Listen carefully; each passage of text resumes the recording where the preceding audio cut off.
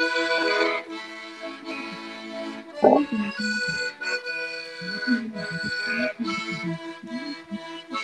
men and women of the line, working overtime, sweating for their dime, their labor stolen from them, they do not know what it's worth. One day they will rule the earth.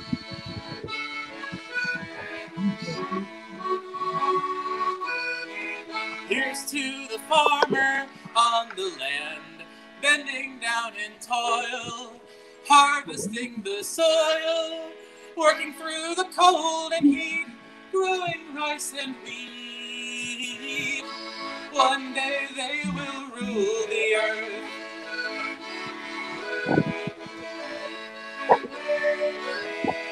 And do the killers of our dream, the fat cats and their schemes, their hungry war machine, the bosses and the businessmen, those privileged from their birth, we will drive them from the earth.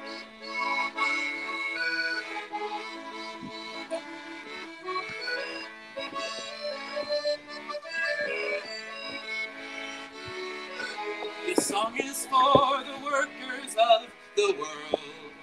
Our challenge has been hurled, our flag is unfurled.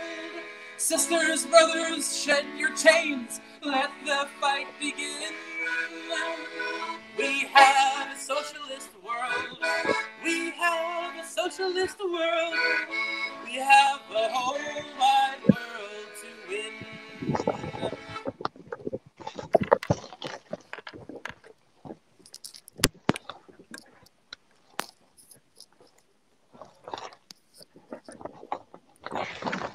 Sorry about that. I thought I was unmuted. But anyway, welcome to our web conference of the new year and welcome to 2021. So 2020, one word, oof. So last year we started off with almost getting to World War III with the war with Iran. Thankfully, that was averted. But of course, another crisis has occurred, which of course is the COVID-19 pandemic. And it gave, and we also had to go into lockdown in most states, at least. but that is because we want to stay safe and make sure none of us get this not contagious disease, excuse me. And and a lot of things, but a lot of things have happened last year, such as the Black Lives Matter uprisings, and this is also showed us that there are major flaws within our capitalist system, as well as our law enforcement, and it is clear that we need a whole new set of economic system and a new set of law enforcement. And of course, that is why we are here in 2021 looking forward for a new year and a new, sorry about that, a new form of politics, which will be very much radical. And of course, 2021, well, there's some good news and there's bad news. Good news is Donald Trump is gone. Bad news is Joe Biden's our president. But Mitch McConnell, no longer the Senate Majority Leader. However, Chuck Schumer is our new Senate Majority Leader. Yay. But this just shows us that we can no longer rely, if we haven't already, on federal elective politics. And speaking, and now that we have a few Reddit, it's, excuse me, dry throat. So a few a few amateur stock investors from Reddit have invested in stock in GameStop, and this has caused a bubble. Unfortunately, though, the elites of Wall Street do not like this, and it also shows that that because the elites have shown that only the Wall Street can control the market, it also shows cracks in Wall Street. And right now, I would like to give it away to Lily of Sina with a activist report. Take it away, Lily. Since the collapse of the Soviet Union nearly 30 years ago, many on the left have disregarded the project of Marxist-Leninist socialism as a whole. They deride it as state capitalist or totalitarian.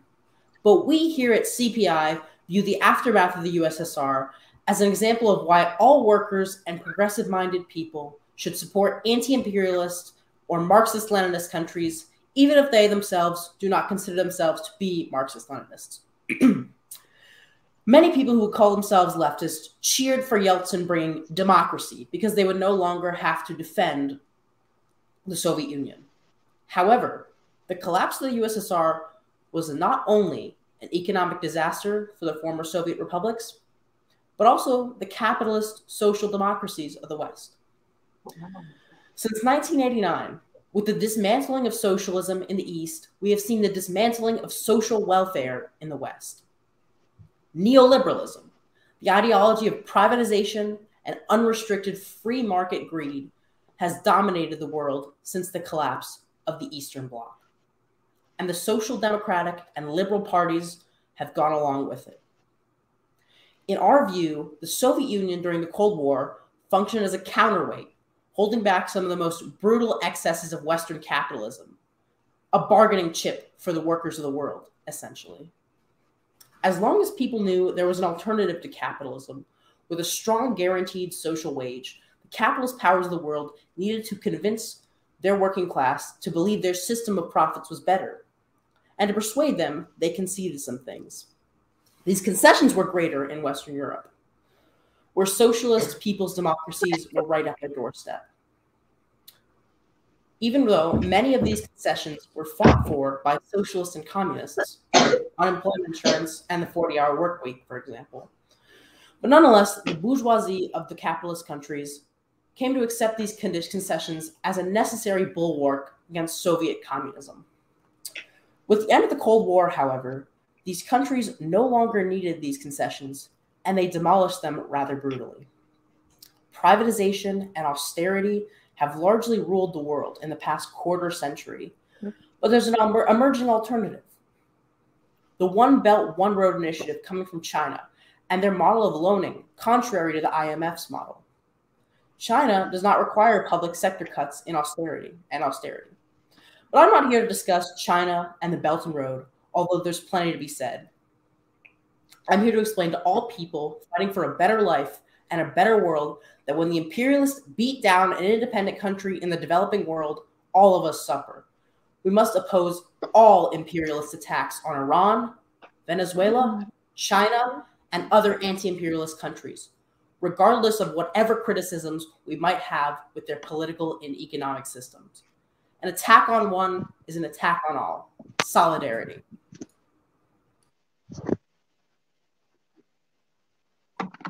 Thank you, Lily, for that inspiring report. Next up is Max de Sachs, also from Sina. Take it away, Max de Sachs. Hey everyone, my name is Max de Sachs. That's how you refer to me in this community. I play alto saxophone, and I'm from the Beltway region of Washington, D.C. Now, I've been a communist for a long time. Well, in more specifics, since I was 13. I picked up Marx, I picked up Lenin, and during those formative years, like as I discovered new information about socialism and about communism, I swapped ideologies left and right in terms of the left-wing sphere of ideologies. This really only changed when I did realize eventually that Marxism and Marxist-Lenin and everything we have been told in the West and particularly in the United States of America, my home country, about Marxism-Leninism is not true. It is either a distortion, it is either propaganda, or it is either simply lying by omission and not taking into account historical context. Now, once I realized this, I came to the conclusion, and after seeing like almost every force throughout history that has successfully managed to build like at least a form of socialism in their country was Marxist-Leninist, after seeing this, I realized that I needed to apply Marxian analysis to where I came from. I am from the intelligentsia, I'll be straight up. And I realized that a lot of my class, in terms of the intelligentsia, has been turned against socialism. It has been turned either toward, you know, standard bourgeois liberalism or even far-right politics in some cases. Now, considering these sobering facts, I realized myself as a Marxist-Leninist and as a member of the intelligentsia, I do have a lot of time on my hands. I have time to, as a lot of people in my generation do. I have time to play video games. I have time to, you know, do non-constructive stuff. I have time to hang out, waste time with friends, and do all sorts of things. But I realized as a Marxist, this time needs to be applied. And if I was to be serious about Marxism and Marxist-Leninist and being a principled Marxist-Leninist, I needed to apply this time toward building an actual movement among the masses, for the masses. Not just simply going to protest, not just simply being on Twitter, not just simply talking on Discord. And to this effect, I discovered Students and Youth for a New America. Students and Youth for a New America is an independent socialist youth group. We do not claim to be part of any party, although we work with several parties and associate organizations. And we are non-sectarian. We don't seek Twitter battles. We don't seek just very infantile disputes over minutia of policy and opinion that we see all across even like some of our other comrades and their organizations. We seek unity in the face of opposition. And to this regard, we are willing to work with organizations that are in touch with the masses in their local area. Now, to get in touch with the masses in my local area, I realized that I needed to go into DC. I needed to go into regions that I've never been in before. I needed to visit neighborhoods and places that I passed by going either to the National Mall or toward like the heart of DC itself. And to this effect, I started Sign Up Beltway, which is a branch of Students in Youth for New America. Now, we're still a tiny branch. But we are independent of parties, and we are also dedicated toward building, getting out of the movement, getting out of the liberal cliches, getting out of the cliques, getting out of the nonsense, and going directly to the masses and providing aid and support. Now, a couple actions that Sign Up Beltway has taken, even though we are a small group, we help distribute mutual aid, including food, water, and winter clothing, medicine, and toiletries to encampments of people who are in DC, who are in poverty. There's an encampment by like right in the heart of DC itself, like not that far from Howard University, that is in a public park, and you can find like 20 tents of people who are homeless in this encampment. And then right across the street, there's empty housing, empty apartments with no one in them. Why does this exist? Well, it exists partially for the parasitic landlords and the parasitic people who own these houses who don't want to fill them. They don't want to fill them for people who need houses. They seek profit. They seek money. They do not seek to provide for the people. Now, to this effect, Sign Up Beltway has also realized that since a lot of people in my region and in my neighborhood where I live personally are very upper middle class and very intelligentsia, we've realized that even though this is the case, we can still use the intelligentsia to a degree. So Sina has set up donation drives for clothes. We've set up donation drives for toiletries. We've set up donation drives to actually take resources that are not needed, to be frank, amongst like a lot of members of the intelligentsia, and direct them toward neighborhoods, direct them toward communities that do need these resources. And in doing this, we are basically providing for the people. We are providing a source where the government has completely abandoned its people. And I think this is a really important concept that a lot of Marxists and a lot of leftists have to understand. We have to get out of this protest milieu. We have to get out of the movement and to the masses.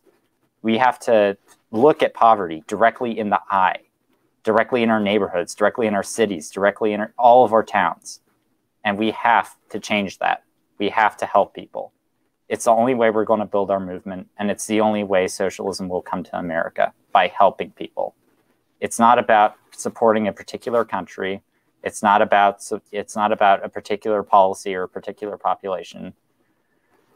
It's about bringing this ideology of uplifting humanity as a whole, uplifting people's economic status, uplifting democracy, uplifting just our country from what capitalism has done to our people. This is the essence of socialism. And if we're to bring it to America as Marxists, we need to dedicate ourselves toward that movement. Now, to all the people who are watching this at home, I want you to think of one simple thing. If you're serious, if you're willing to dedicate lots of time, and I mean lots of time, maybe even toward this movement, toward socialism, if you're willing to dedicate even your life toward this movement, then we need everyone we can get. And it's something that everyone has to think about on a certain level. What can I do today to advance the cause of proletarian internationalism? What can I do today to prevent a Middle Eastern country from getting bombed or robbed?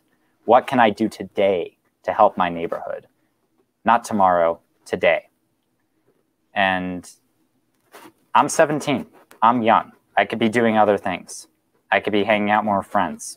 I could be focusing more on school, trying to get into some bourgeois college that's going to teach me liberal abstractions to try and confuse me. I could be focused on a lot of other things, but this is what I'm doing. This is what Marxists need to do. This is what people free time need to do who consider themselves Marxists.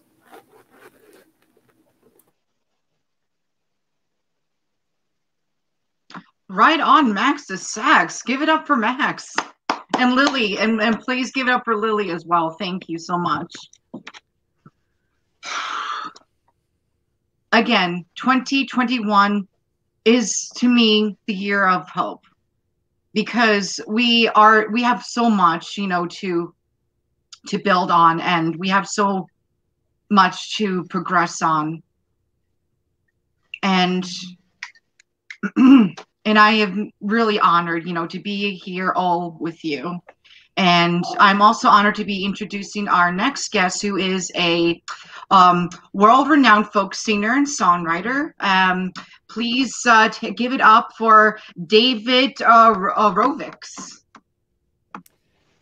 Well, it is a pleasure to be joining you guys here, and I love those speeches. And I would add that there's, from my experience, to build a movement, we need to be part of activities that are happening locally and that are speaking to where people are at. And I think that is going to be, for a lot of people in a lot of this country, that is going to have to do with the waves of evictions coming. And if anybody's mic is on for optimal audio, you can mute it. If you're not me, mute your mic. I can hear somebody's mic is on because I'm a musician, so I can hear these things. Secret powers. Oh, well done.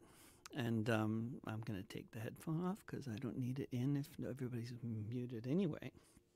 But this is a song that sort of represents exactly those kinds of absentee landlords that the last speaker was just speaking about. This is one in particular. To all the Jared Kushners of the world, and all the money that you own, you who look at us with such indifference, sitting upon your throne. from which you collect all the rent from your subjects in all the most gentrified towns. Regardless of whether a global pandemic have forced us to shut everything down. To all the Jared Kushners of the world, for whom the ceiling is the sky. For you, life comes so easy, inherited from birth. Why would you ever ask why? Do you think you earned it all? It's up to you how much you charge. It's all yours to keep. Would you climb any mountain of corpses, no matter how slippery, no matter how steep? To all the Jared Kushners of the world, is your appetite ever met? At what point do you ever wonder just how fucked you can make things get? Before it's bad enough that even you and your investors can see the whole thing's gonna fall. Just how top-heavy can an icon be before it can't stand up at all? To all the Jared Kushners of the world, how do you expect things will transpire when all your filings are enforced and the moratorium expires? Do you envision a neat row of U-Haul trucks, tenants all packed up to leave? Their homes, your businesses, their neighborhoods, their cemeteries, where they used to go to grieve. To all the Jared Kushners of the world, and all your ill-begotten gains, you who sit comfortably in your limousine, ignoring all the blood stains. Have you seen this movie before? Was it good? What's your favorite scene? Mine's when they take off the blindfold and the king meets his guillotine. To all the Jared Kushners of the world. And I think I had a request for one of the songs, so I'll do 3 songs. I'm doing a 15-minute set here, so this next song is about somebody that everybody has heard of, who needs no introduction. But if you don't know what WikiLeaks is, you can look it up.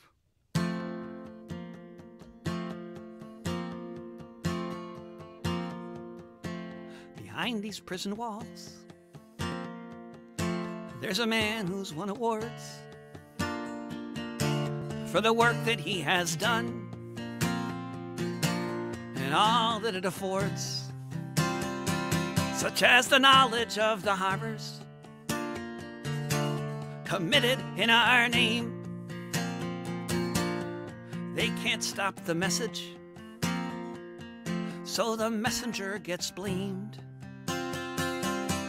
Behind these prison walls,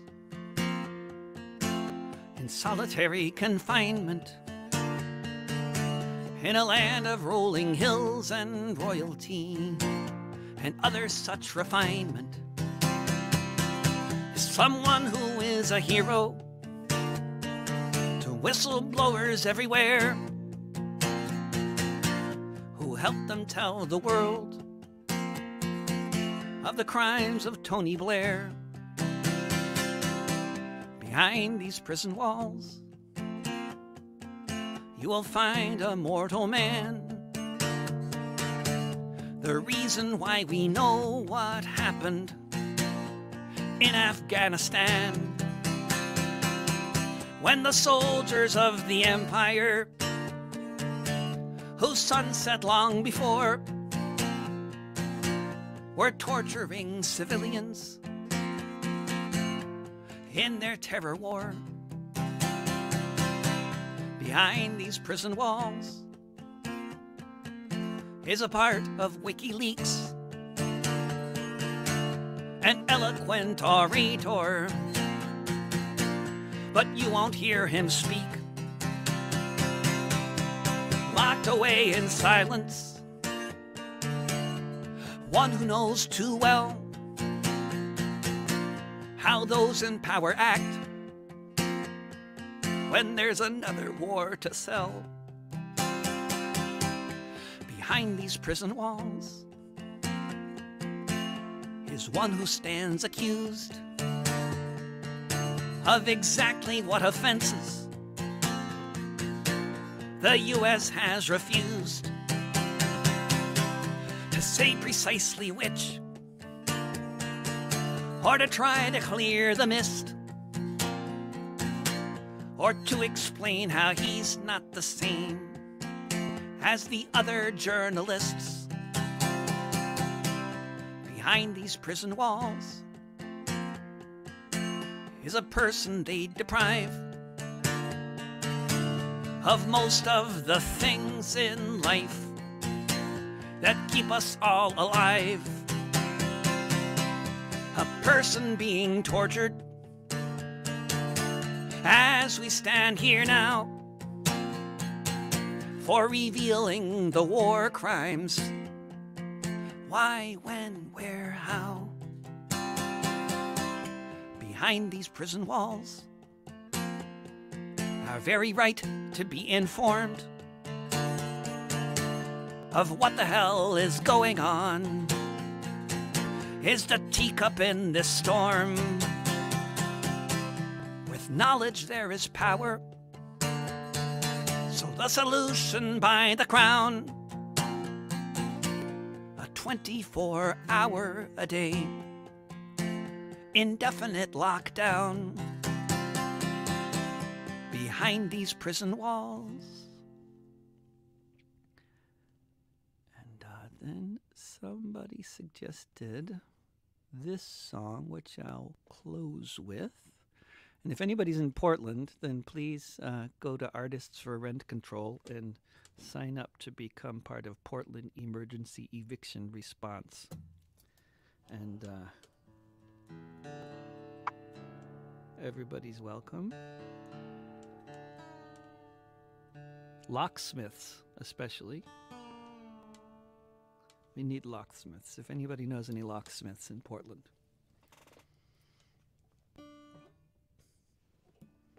Because when we unevict people, I mean, this hasn't yet been a situation exactly, but when we unevict people, we may need to actually, break into the houses that they've been evicted from, which, ideally with a locksmith rather than like a crowbar,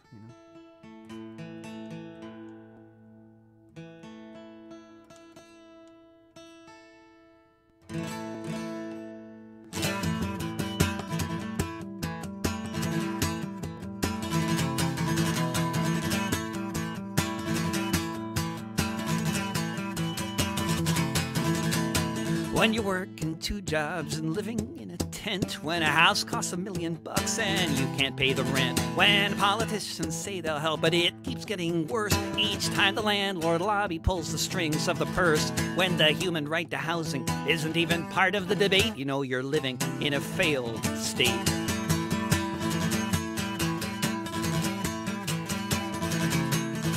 When millions of citizens are spending half their lives locked up in a prison for trying to survive.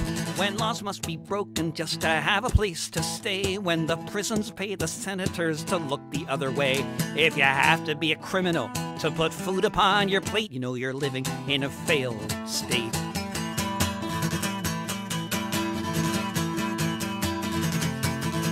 When you're facing climate breakdown, when the trees are all on fire, when half the country's underwater, when a climate change denier runs the nation, and the opposition party votes for oil rigs and pipelines, it's not so much a country as it is a corporation buckling under its weight. You're living in a failed state.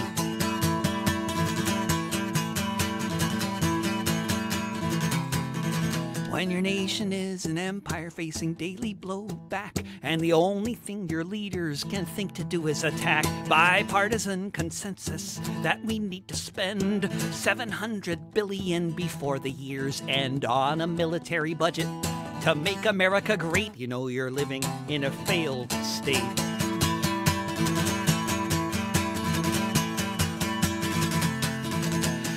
And almost every day, some psycho with a gun has to open fire on a crowd before it's done. When a music festival becomes a free fire zone, and all they can say is it's okay now, he was acting alone. Buy some armor, pray to God, and hide behind a gate. You know you're living in a failed state.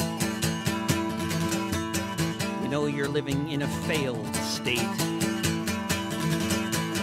You know you're living in a failed state. And that is my contribution. Thank you very much for listening, everybody out there.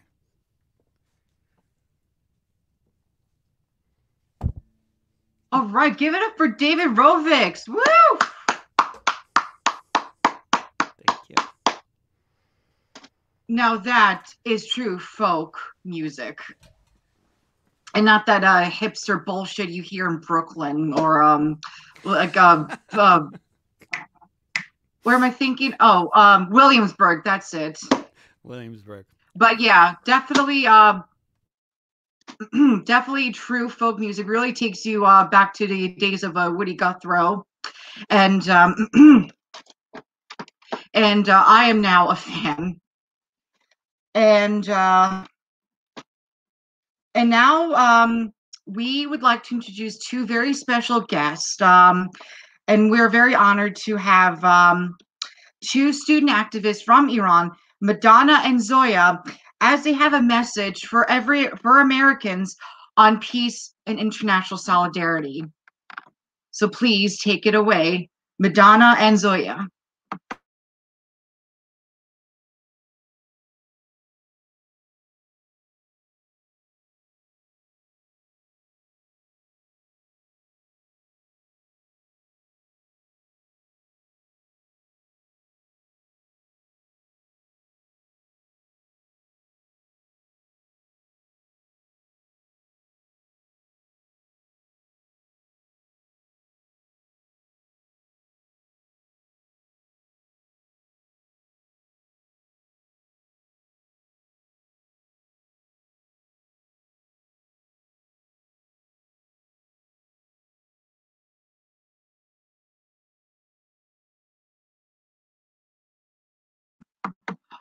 So sorry, folks. There's a little bit of a connection problem with through Iran.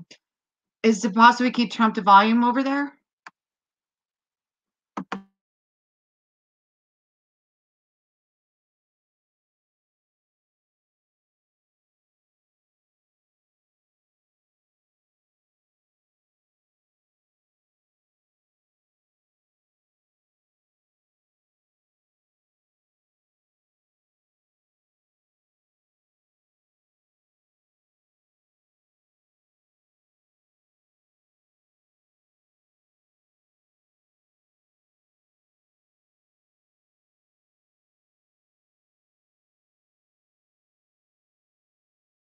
Iran was a dependent country to the West without any independence.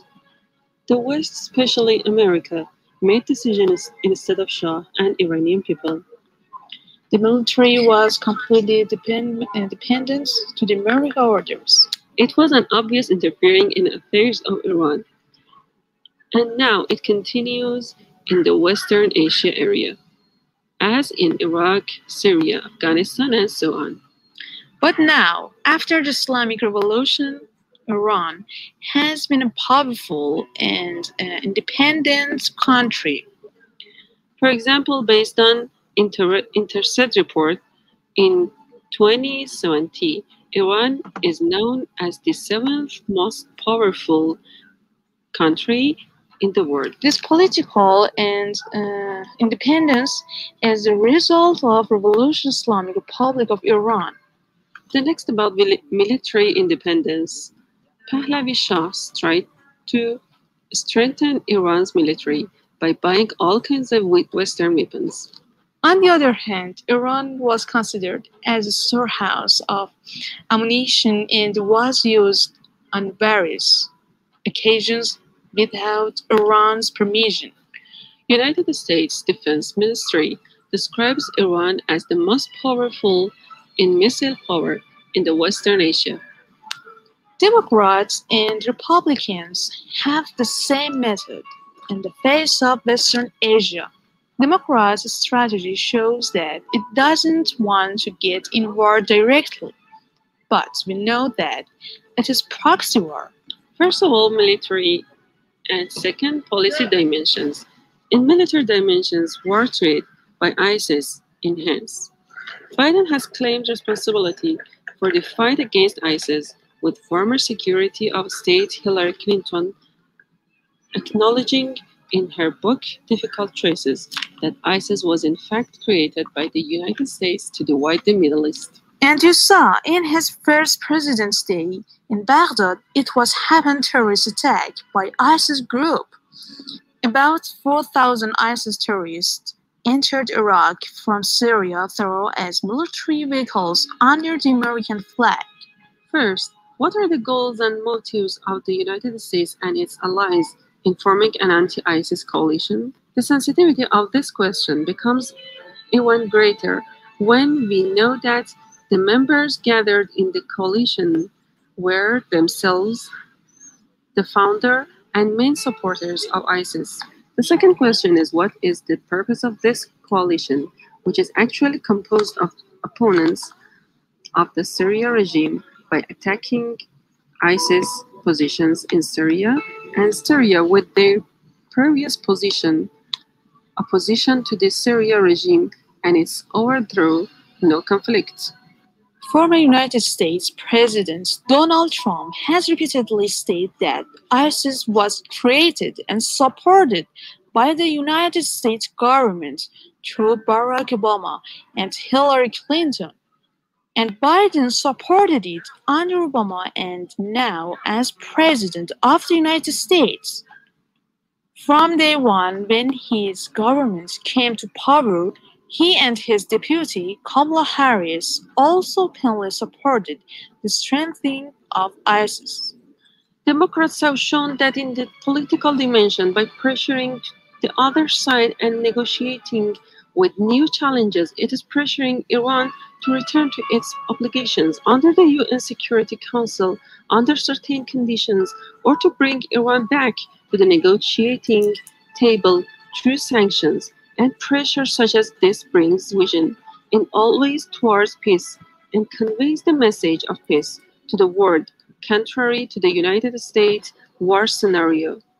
Iran has never started a war, and militarily Iran has always acted defensively, not offensively, but will respond decisively to any of the enemy's war plans. War is a war of wills, and a strong will can win this war. The most powerful will is based on spirituality and religions. Religions that cannot stand up to the inhuman acts of lunatics like Trump and Biden are distorted and cannot provide peace and tranquility in the world. But Islam, contrary to Islamophobia, is a messenger of peace and security. As the supreme leader of the Islamic Revolution said, Islam becomes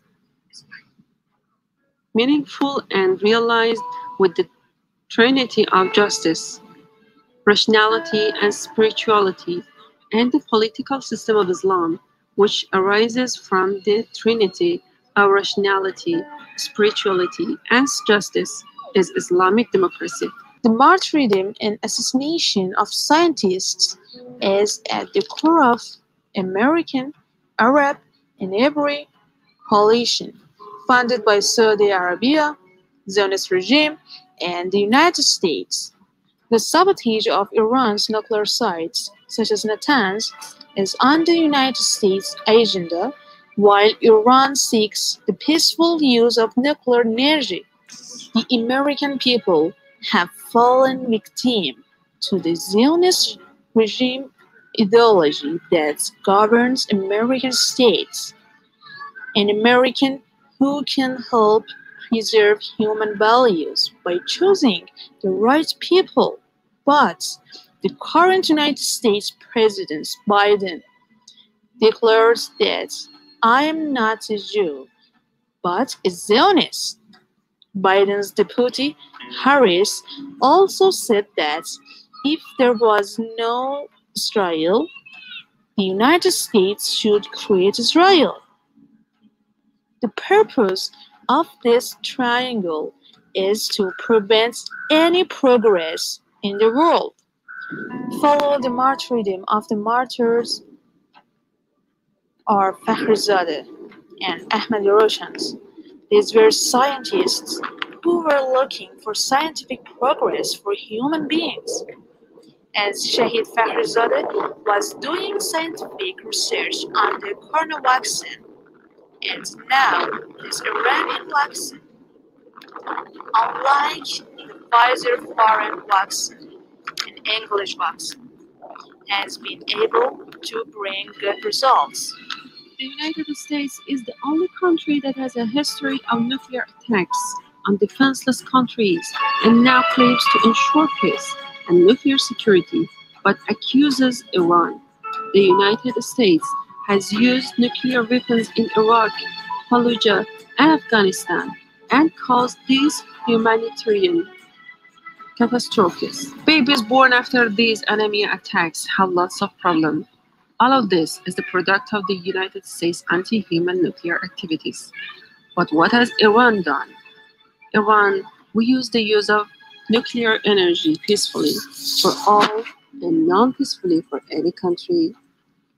And in contrast to the American view, it is a look like sunlight that can be prevented. In the near future, Iran will increase its nuclear power, and the United States embargo on science will not be able to prevent Iran from doing so. Iran will become nuclear and atomic and will move towards clean energy. Iran seeks progress in all dimensions, including religious, scientific, political, economic, and so on. Trump knew power in his nuclear suitcase, but it must be said that, Mr. Trump, power is not in the nuclear suitcase. Power is in the will. The American people said no to you, and you are no longer president. But Iran has the will to have nuclear knowledge, and you are not a number who want to stop our progress. General Qasem Soleimani was who that Obama has said about him, he is my enemy, but I have a special respect for him. Or John Kerry said he'd like to see yes if it happened to me. However, the soldier of the Islamic homeland doesn't consider himself a politician. On its tombstone is written soldier. Iran's strategy is defensive, not offensive. General Qasem Soleimani was martyred neither on the battlefield nor in his own country, but in a country where they were official guests. But their owns are lifted at the behest of the United States. As a result, it was an act called a terrorist government, not a terrorist group. Someone who claims to be a terrorist has done the same. Trump and Biden are like each other. They are a terrorist government. Trump's deputy said about General Qasem Soleimani that Qasem Soleimani's blood is more dangerous than Qasem Soleimani himself. It's true. For progress and peace in the region and for the world, we will drive the United States out of the region. America has no place on another continent and is constantly hostile from there. As a result, we will drive the United States out of the region. But the American people are different in this matter. If the American people can change their view and come to the conclusion that they have the right to Iran, unlike the Iranians, to give Yemen the right that the crimes being committed by Saudi Arabia and the United States in Iraq, in Afghanistan, and the freedom seekers of the world will give their rights. They will stand by the avengers, fight for certainty. Both the perpetrators of the terrorism and the elimination of the United States with the methodology of war, interference in human acts, and subvert the idea from which this strategy model is extracted and produced. The result of this section is that we can have a world with peace and tranquility without war, and the value of human beings is respected in it. The dissolution of the United States is taking place in the economic, cultural, and cultural spirits of civilization. In this event, the martyrdom of General Qasem Soleimani is accelerating this dissolution. Will be.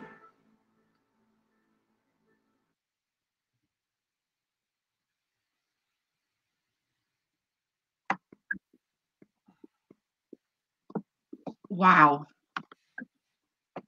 that was amazing, and I was actually quite frightened, looking at the scene of the bombing of the general, and I want to give you my condolences as well. And and without a further ado, I would like to introduce the man of the hour, per se. He's the you all know him as a well-acclaimed journalist who has traveled extensively throughout the Middle East, and as well as the host of the live streams that we see every week. Please give it up for Caleb Maupin. Well, I want to thank our guests who presented this evening. I want to thank our guests from Iran for joining us. It is certainly a very late hour, or perhaps I should say an early hour of the morning in Iran. So their presence joining us is especially appreciated. And during the question and answer session, we will no doubt have questions for them about Iran and about the international situation and about some of the lies that were told. I also want to thank David Rovics for that amazing performance. Really, really beautiful. He is a very, very skilled songwriter, presenting a message of social justice and anti-imperialism, along with his well put together folk music. And there's something very special about folk music in particular. Communist movements and progressive and revolutionary movements often carry with them an element of folk music. I remember being a child and attending folk concerts and hearing the songs of Woody Guthrie and Pete Seeger and other American folk singers who spoke about the working class and its struggle for justice. And at the time, I didn't know anything about socialism or Marxism or imperialism, but yet I heard this music, and perhaps some of my inclination toward progressive ideas came from hearing such music. It's interesting that Pete Seeger, the well-known folk musician who eventually joined the Communist Party, he originally studied Beethoven and Mozart and classical music at Harvard University. But in 1936, he and his parents attended a folk concert in South Carolina to hear the music of working class people, the music of labor unions, the music of the African American community, the music of those in the mining towns and the working class people of America.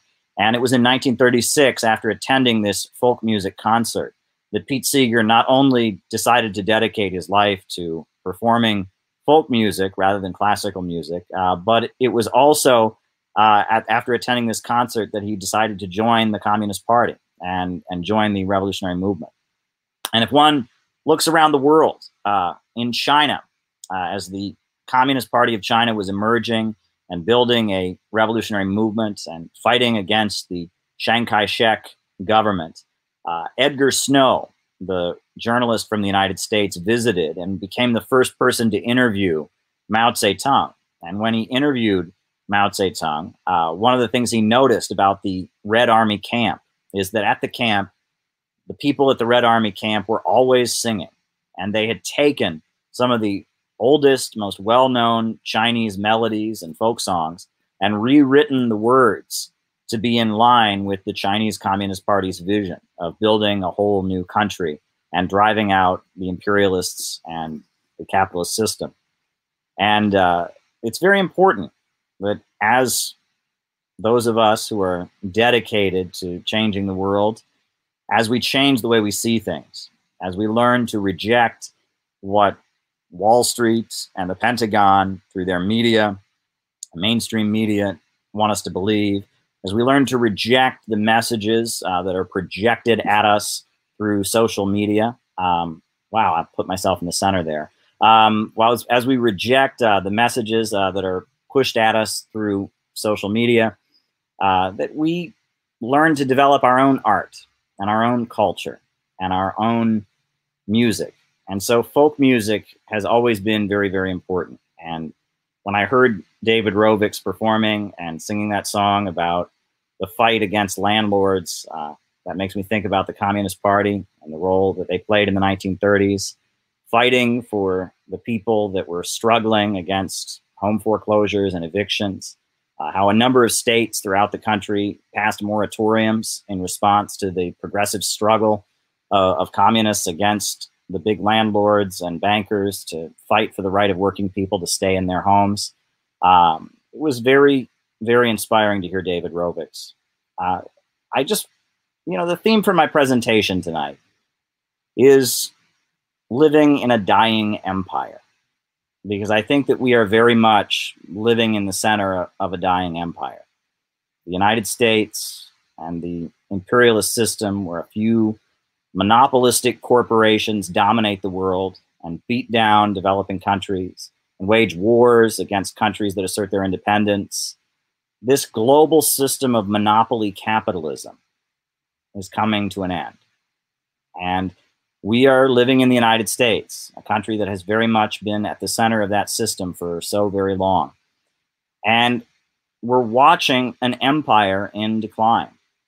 And we are living in a society that is dealing with the effects of an empire reaching its conclusion. I think our Iranian friends in their video, they said we're witnessing the dissolution of the United States. And in very, very many ways, that seems to be the reality. But what do we do about that? Well, I want to draw some historical parallels and lessons from the fall of the Roman Empire. Right? The Roman Empire was at one point an empire that dominated much of the world, dominated Europe, dominated the Mediterranean, North Africa. But that empire came to an end. And the fall of the Roman Empire was something that the founders of the United States thought quite a bit about. One of the best-selling books at the time of the founding of the United States, of the American Revolution, was Edward Gibbon's 8-volume history of the rise and fall of the Roman Empire. And you can bet that Thomas Jefferson and George Washington and Alexander Hamilton were all reading Edward Gibbon, as there weren't very many books printed back in that time. And that was one of the most cutting-edge works of social commentary and historical analysis that was being published, The Rise and Fall of the Roman Empire. And as they studied the rise and fall of the Roman Empire, they crafted the United States trying to learn some of the lessons from the fall of the Roman Empire. And so the understanding of Rome and how Rome came to fall was pretty influential on the history of the United States and on the development of the United States. Now, why did the Roman Empire fall? You will hear all kinds of answers. If you look throughout the work, there are people who say the Roman Empire fell because of lead in pipes, and it made people crazy from the lead in the pipes. People say the Roman Empire fell because their culture decayed and became more and more decadent or something like that. That's a standard conservative answer. Some people will say the Roman Empire fell because people stopped believing in the Roman Empire. There are many, many idealist answers. But it's in the writing of Karl Kautsky the German Marxist, who wrote a very important book called The Foundations of Christianity, that we have a materialist analysis of why the Roman Empire fell. Well, the Roman Empire fell for the simple reason that slavery is a highly inefficient economic system. Think about it for a minute. What motivation does a slave have to work? Not very much, right? A slave, they work because the slave master says, if you don't work, I will beat you. Or if you don't work, I will deprive you of food. And in a small scale, when the slave is in the same household as the slave master, there might be some motivation for the slave to contribute to the overall wealth of the household. But when the Romans, as they had big, huge plantations, as they had big, huge mines, the motivation for the hundreds and hundreds of slaves that they brought in to extract minerals from the earth and to grow their crops continued to decrease. And the more slaves you get, the harder it is to force those slaves to work, right? If you have 10 slaves, perhaps the slave master can stay on top of all 10 of them and tell them all to work. When you have 100 slaves or 1,000 slaves, it becomes less and less efficient. And the bigger the Roman Empire got, the more foreign slaves they brought in, the bigger their plantations and mines became, the less and less efficient the Roman Empire became. The industrial output of the Roman Empire was constantly decreasing. Their ability to grow their own crops decreased. Their ability to extract their own minerals and produce their own metal tools decreased. The bigger and more powerful the Roman Empire got, the weaker it became from within. And Rome was basically a military society. And they made up, as their agricultural output and industrial output decreased, they made up for it by plundering other people's crops and plundering other people's minerals and, you know, pointing countries around the world, pointing their spears at them and taking the people from those countries as slaves. And the Roman Empire was essentially built on a very, very reactionary system. Slavery was an outmoded economic system. And across the world, many of the peoples that the Romans conquered had adopted a different system called feudalism. And feudalism is a much more efficient system than slavery. Under feudalism, every peasant or serf has their individual tract of land. And they work the land, and they pay their obligation to the landlord or the noble, but then they get to keep what's left over. So there's much more of an incentive for a peasant to work than there is for a slave to work. A serf or a peasant has a far, far higher motivation to work. And as a result, feudalism is a much more efficient system than the system that the Romans kept called slavery. So what the Romans were doing is they were going around to parts of the world that had the feudal system and taking them over and forcing them to pay tribute. And essentially, they were holding back history. The wheels of history had turned. The slave system was being replaced by a more efficient system. And the Romans, they essentially were trying to hold back history. And ultimately, the reason that the Roman Empire was not sustainable was because it was an outmoded economic system. And there was a higher mode of production in existence. And that is ultimately the reason for the fall of the Roman Empire. It was rooted in economics. It was rooted in the drive for a higher mode of production. Rome was holding back history. It was a reactionary empire. And so the Roman Empire eventually met its conclusion. And I think you can draw a parallel to the United States.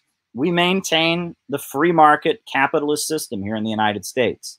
The rule of profits, profits in command. And this is highly, highly irrational.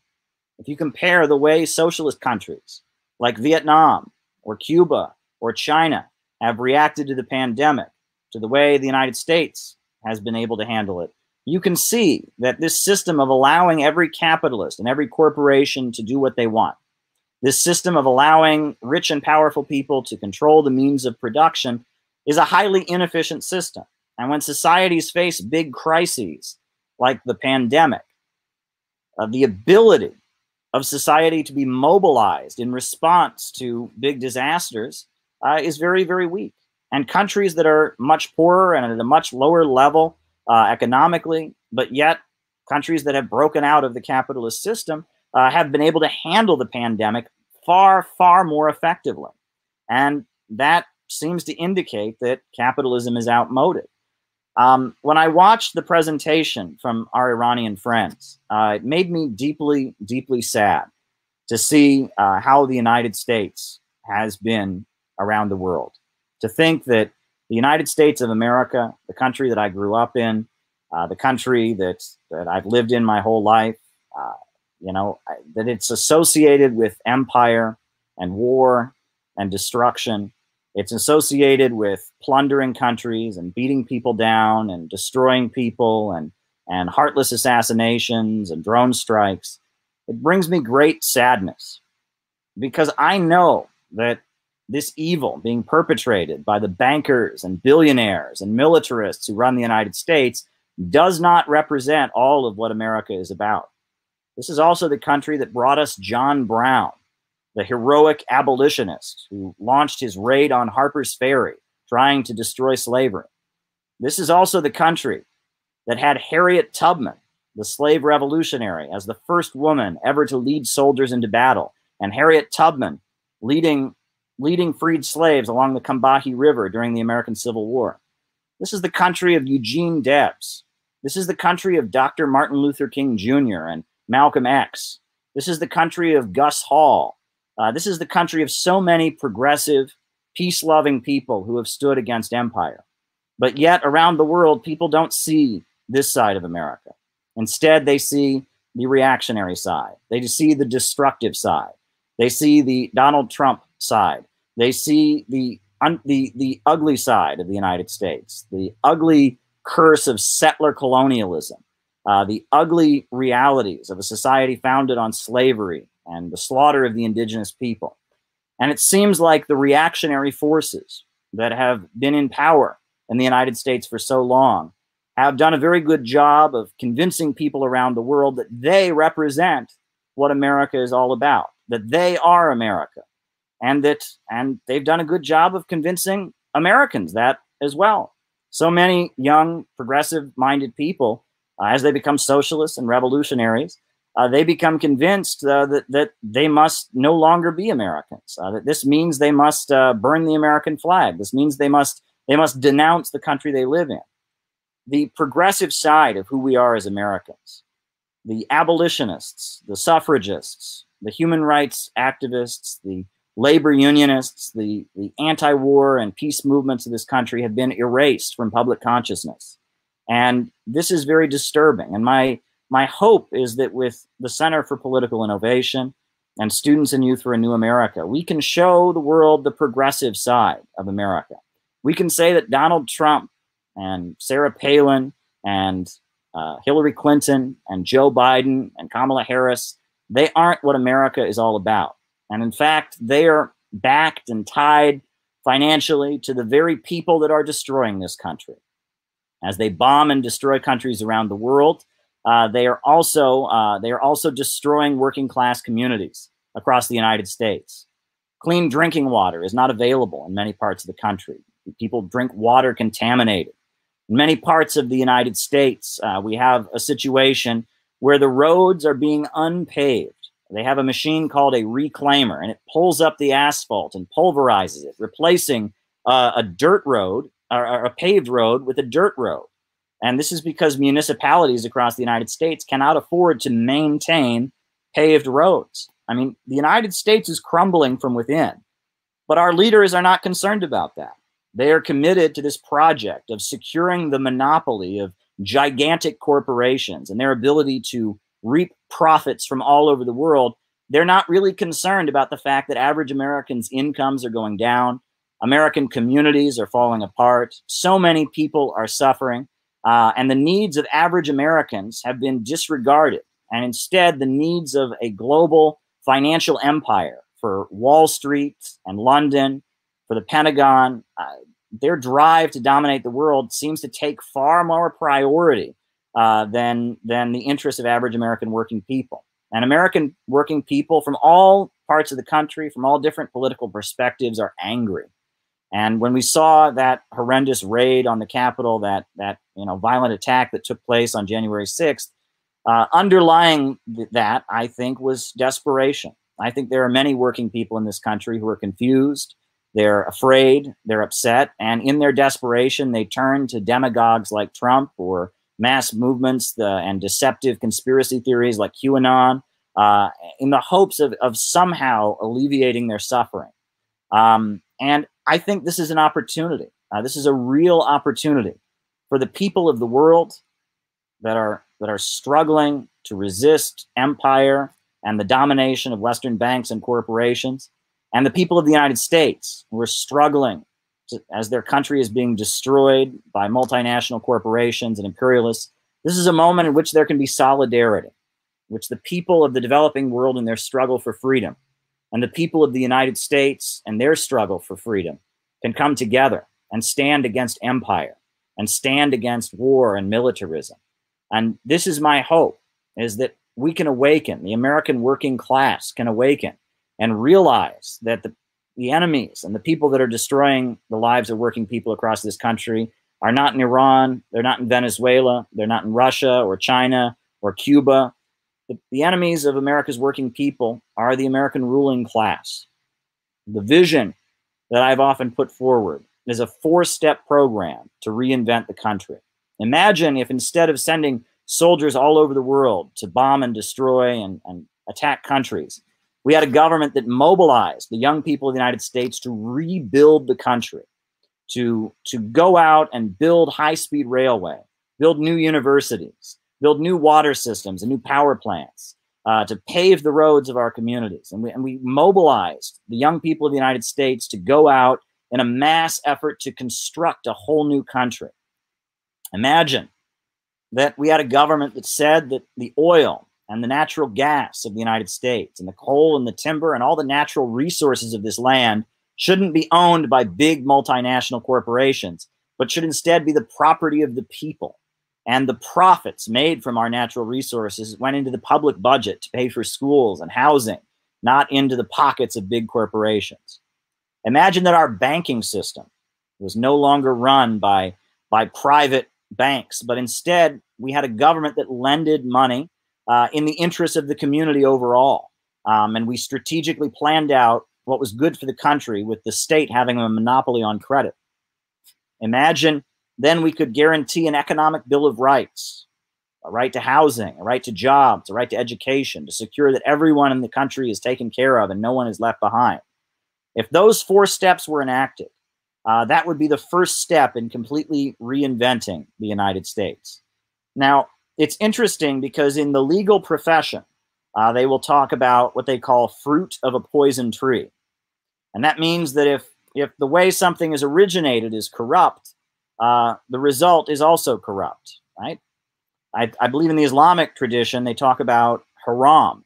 And the idea is that, if you steal food, when you eat it, it might make you sick.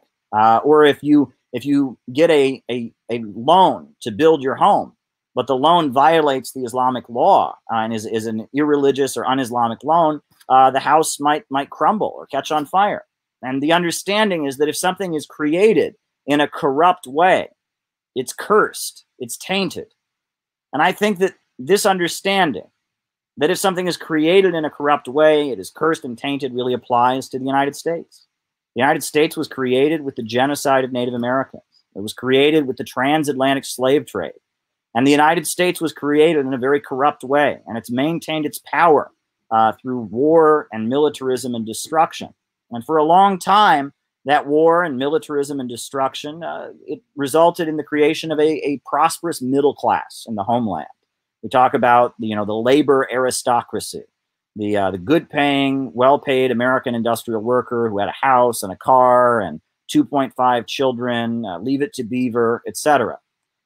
But at the same time, in the 1950s, that the USA had a booming economy, 50s, 60s, even up into the 70s. During that time, all those houses, all those cars, all those hula hoops, they were all dripping with blood. They were dripping with blood of the colonized people around the world. They were dripping with blood of the Korean people and the Vietnamese people. They were dripping with the blood of the black people who lived under Jim Crow segregation, and the Chicano people who were treated as second-class citizens in their own homeland. And even the prosperous time in the United States was tainted. If you look at material from the 1950s, movies from the 1950s, there was an understanding that something was not right. Underneath it all, there was something sinister. Right after World War II, in 1948, I believe, 1947, people in the United States started talking about flying saucers and UFOs. And there started to be this paranoia that somehow we were going to be attacked from outer space. And it was a mass delusion. But it was based on the fact that they knew something wasn't right. Even though the Second World War had ended, even though the USA was prosperous, there was still this fear. And that's when movies in US culture about monsters destroying cities like Godzilla or King Kong or the giant moth or the giant spider or whatever it was became so popular. So many disaster movies came because Americans seemed to know that there was a disaster on the horizon, that this prosperity that was based on empire and exploitation could not last. There was something about the prosperity created by imperialism that made it naturally unsustainable, and some kind of horrendous disaster was on the horizon. The results of the actions of empire kind of haunted us as an American people, as a population. But now, we fast forward to 2008 and the financial crisis, and now amid the pandemic, it's very clear that the ruling class of the United States has decided they no longer need a comfortable, stable middle class at home. They no longer need an aristocracy of labor, and they are demolishing the American ruling class and destroying the domestic economy of the United States. What they've done to so many countries around the world, they are now in the process of gradually every day doing to America's working families. They are driving the United States into further poverty so they can set up one global financial dictatorship based on the rule of huge multinational corporations. And in a way, you could say this is the worst of times. In a way, you could say this is a time in which we have to live in utter pessimism and hopelessness. But I don't see it that way. I say that now is a time with which we can be full of hope. Now is a time for solidarity. Imagine a situation like what happened this summer, where an act of police brutality was seen on television, and not only did the black community go out and protest, but the white community went out and protested, the Latino community went out and protested, Asian Americans went out and protested, Arab Americans went out and protested. The whole country came together against the killing of George Floyd in an act of unprecedented solidarity. And the government was terrified and it couldn't believe the explosion of popular power that was taking place. And what was really happening was that the American working class, white, black, Asian, Latino, Arab, is tired of the economic crisis and the unfolding police state. And the sleeping giant of America's working families is awakening. And there are efforts by the Donald Trump, QAnon, right-wing movement to turn that anger into racism and anti-immigrant bigotry and demagogy. And there are efforts by the liberal crowd and, I don't know what you want to call them, the synthetic left, to turn that anger into identity politics, where we, instead of fighting the ruling class, we tear each other down and in battles and accusations and allegations of and debates about who's the most privileged, etc. But I think that the class struggle and the struggle of working people to come together and abolish capitalism, that struggle is what is really on the horizon. And in such a time, we are really, really lucky. We are really lucky to be alive, to be in the generation that will overturn capitalism in the United States, to be part of the generation that will build a socialist America. Revolution was not possible in the 1960s. Revolution was not possible in the 1930s. But as the capitalist system is collapsing and as the empire internationally is collapsing, there is a real possibility of a whole new America being created. And when we talk about socialism with American characteristics, we're saying that the socialism that emerges here in the United States, it won't be Chinese socialism, it won't be Russian socialism, Venezuelan socialism, Korean socialism. It will be a socialism rooted in America's unique conditions. It will be a socialism that addresses the problems existing in American society at this very hour. And it will be the American people in their millions who will create that socialism. But there's no question that the country must be reborn, right? I talked about fruit of a poison tree. I talked about the way that the country was founded. The country will have to be reborn on new values: kindness, brotherhood, sisterhood, compassion, solidarity, right? We won't be simply trying to fix up and repair the old system. We'll be building a whole new country. We'll be building a whole new country where profits are no longer in command and trade can be done on the basis of win-win cooperation. I think what China is doing with the Belt and Road Initiative right now, as they trade with developing countries, and China gets wealthier, and the countries they trade with get wealthier in the process. Win-win cooperation. That could be a model. Imagine the United States and China and Russia coming together to, cure cancer, to overcome, problems like the fuel, the fossil fuel-based economy, create fusion energy. Imagine, having intercontinental high-speed railway systems. Imagine going to outer space to acquire new resources, acquiring natural resources, not just from this Earth, but from the moon, as China has already started doing, from Mars, from Jupiter, from Saturn, developing space probes that could get us new energy sources. The possibilities, once capitalism and imperialism are removed, the possibilities for humanity are massive. We are actually living in a time full of great potential. And this can be a time that's very alienating. This can be a time in which so many of us are hopeless and worried and scared. But I think we should be optimistic. And an important part of our optimism is that we must always be clear that we don't advocate violence. We don't advocate destruction. We don't advocate terrorism. We would favor a peaceful transition to socialism. We would favor moving towards socialism in a way in which all of America's people could come together and through the democratic process enact a new system. And we don't want to bring destruction and chaos. It's capitalism that's bringing destruction and chaos. It's capitalism that's bringing instability. It's capitalism that's bringing violence. We want peace. We want justice. However, at the same time that we recognize that we are not advocates of destruction, the capitalists of the United States and the ruling class are very vicious. And we doubt very much that they would be willing to allow the people to exercise their democratic rights. But never has any genuine socialist revolution come through communists advocating violence or advocating terrorism or advocating acts of destruction. It has only been through advocating a peaceful transition to a socialist society and mobilizing the people to try and bring that about, and forcing the capitalists into a situation where they have to decide if they're going to allow the democratic process to continue or if they are going to resort to violence and terror to hold the people back. That is how the transition to socialism has been successful. And so we have to be absolutely clear about that. We don't want to destroy America.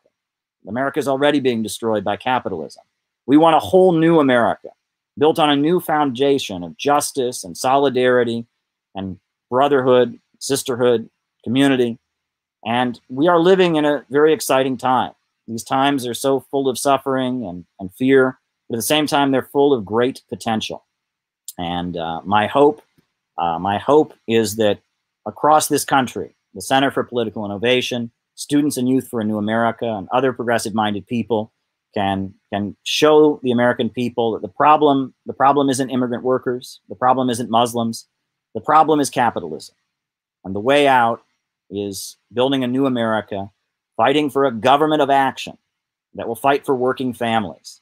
That is the vision I hope the Center for Political Innovation can put forward. And I've really been happy to be on this webcast. I want to thank our international guests once again, and I hope we can have a great Q&A discussion. This has been a great webcast. Let's have a good conversation.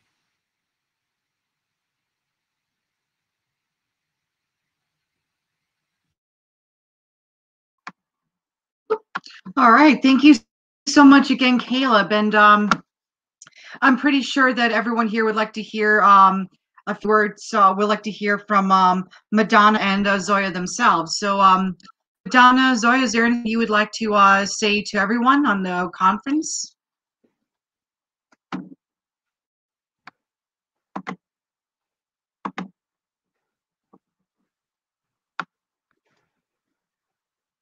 You need to unmute, Zoya. You're muted. Hello to everyone. Thank you. Thank you.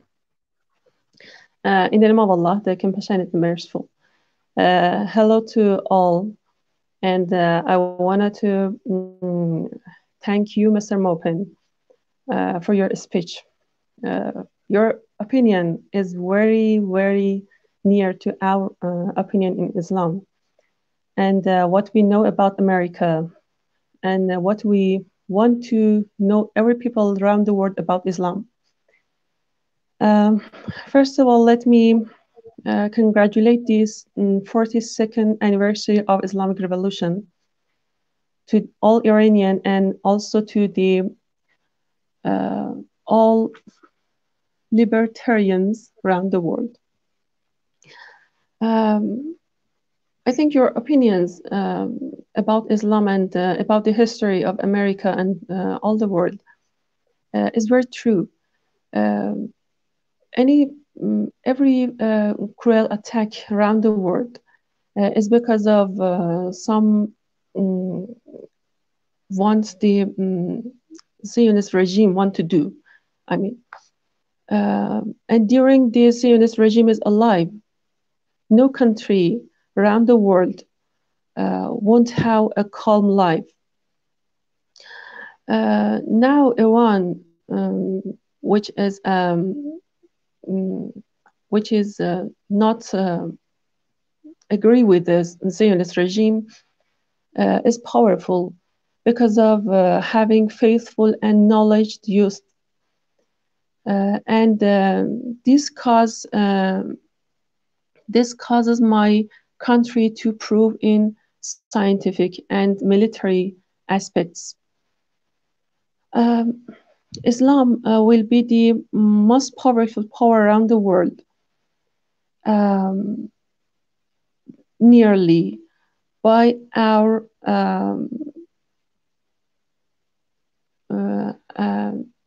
real person, who is the son of our prophet.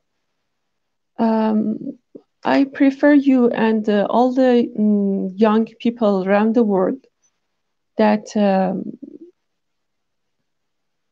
read the letter of Imam Khamenei to all young people around the world.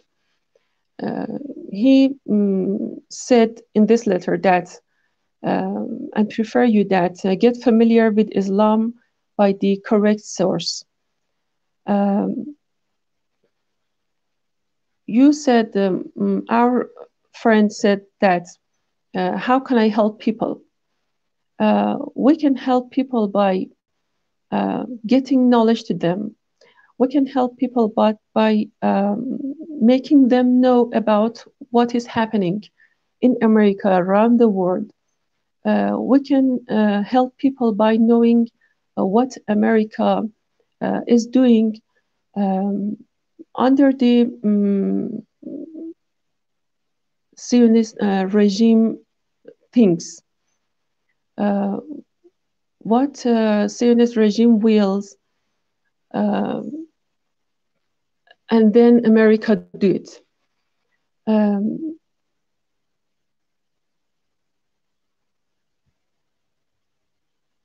I prefer all American and all people all over the world study and read the history of America and Iran especially. Learn more about the history of Iran and America. What America do in Shah's time, and what it is doing now. What is America and America government, I mean, doing with our people, with the people of Western Asia area. It is just because of getting more brief to the Zionist regime and keeping it more alive and more alive, to kill more and get this 6 more around the world. I don't know how I say what I want. Thank you. Thank you very much.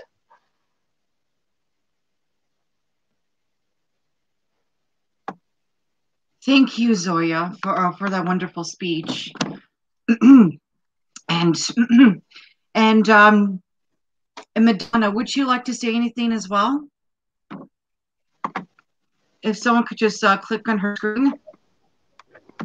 Hello, folks. Thank you for inviting us, and thank you for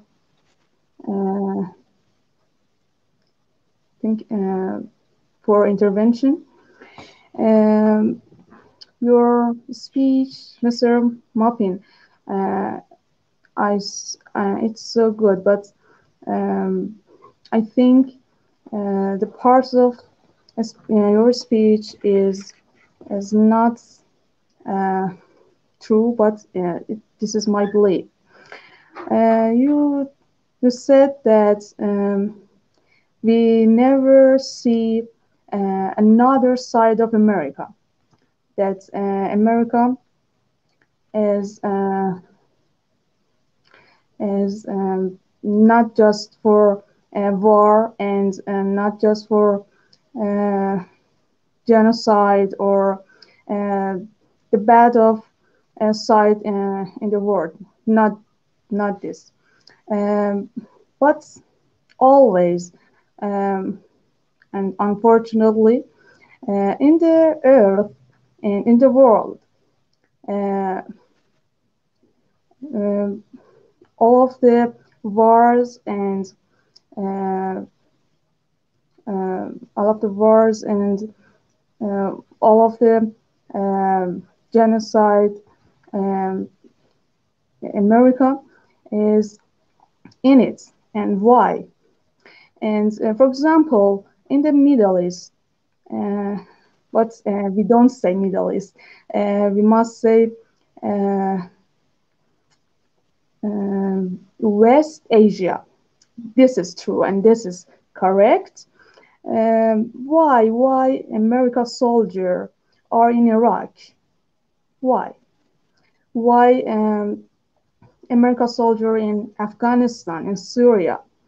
And what looking for in other countries?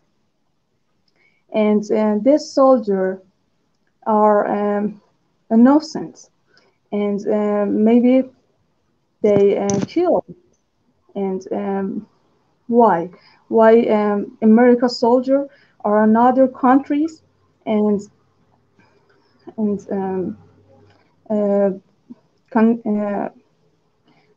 want to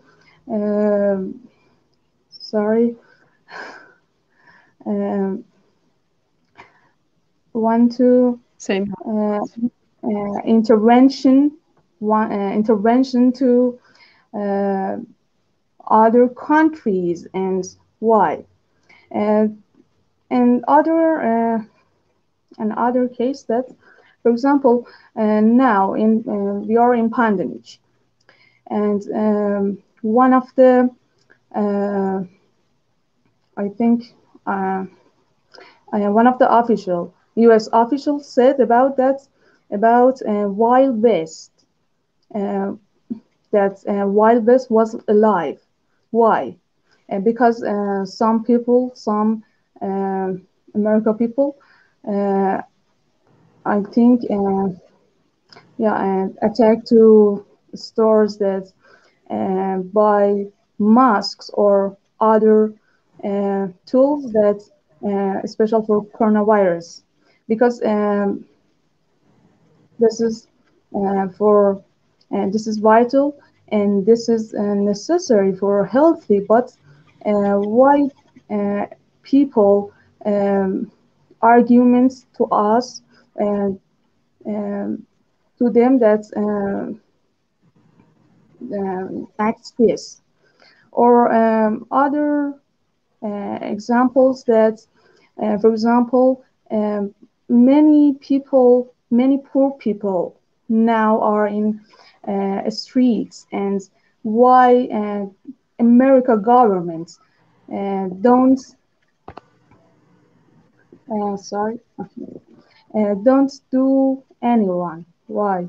And why America government's attention to their people, their America people, why always want to intervention to other countries, and why America country.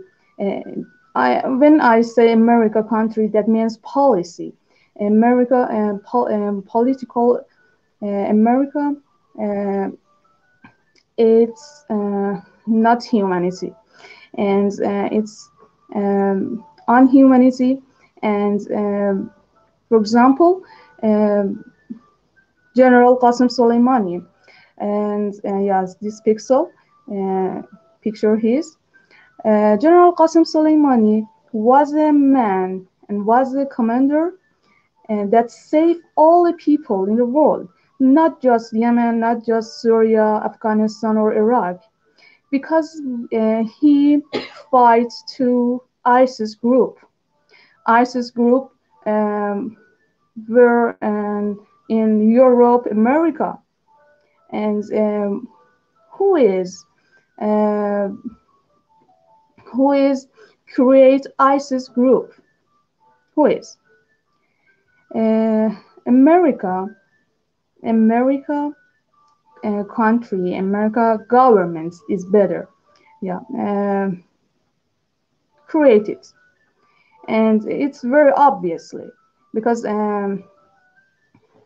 Trump, yeah, Trump said this that Barack Obama and Hillary Clinton create ISIS group, and ISIS group kill all people that's innocent.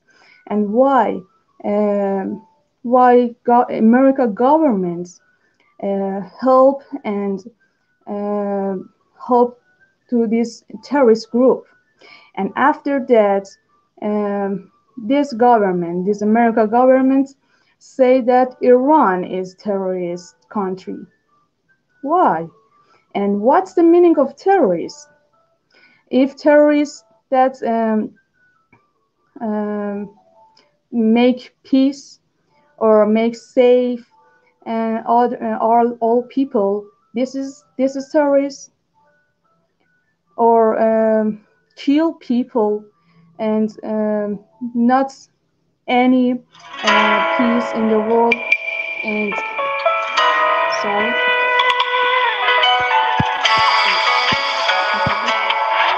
Oh, sorry, my voice is low. And why? What's the meaning of terrorist? For example, Shahid Mr. Dr. Fakhrizadeh.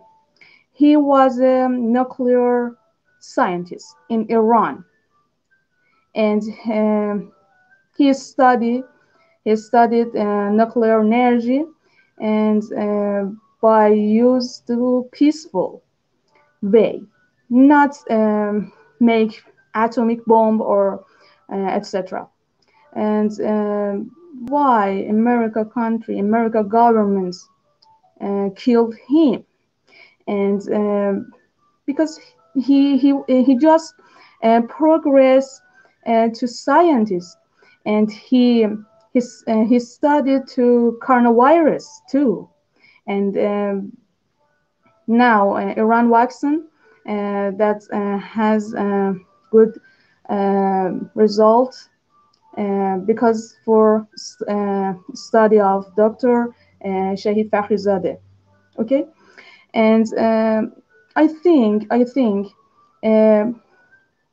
and I believe that America people are are aren't like governments because you are uh, you are a human that feel that humanity, but your governments, uh, and in your historic of America, we saw that um America governments and uh, uh, always uh, want to war and fight mm, and follow this.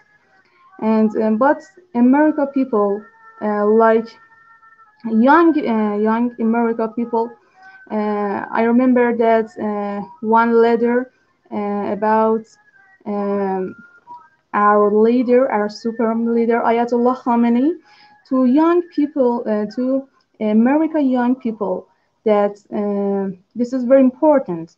And I suggest to this young America people that are in life, search in Google and read it. Um, you are separate.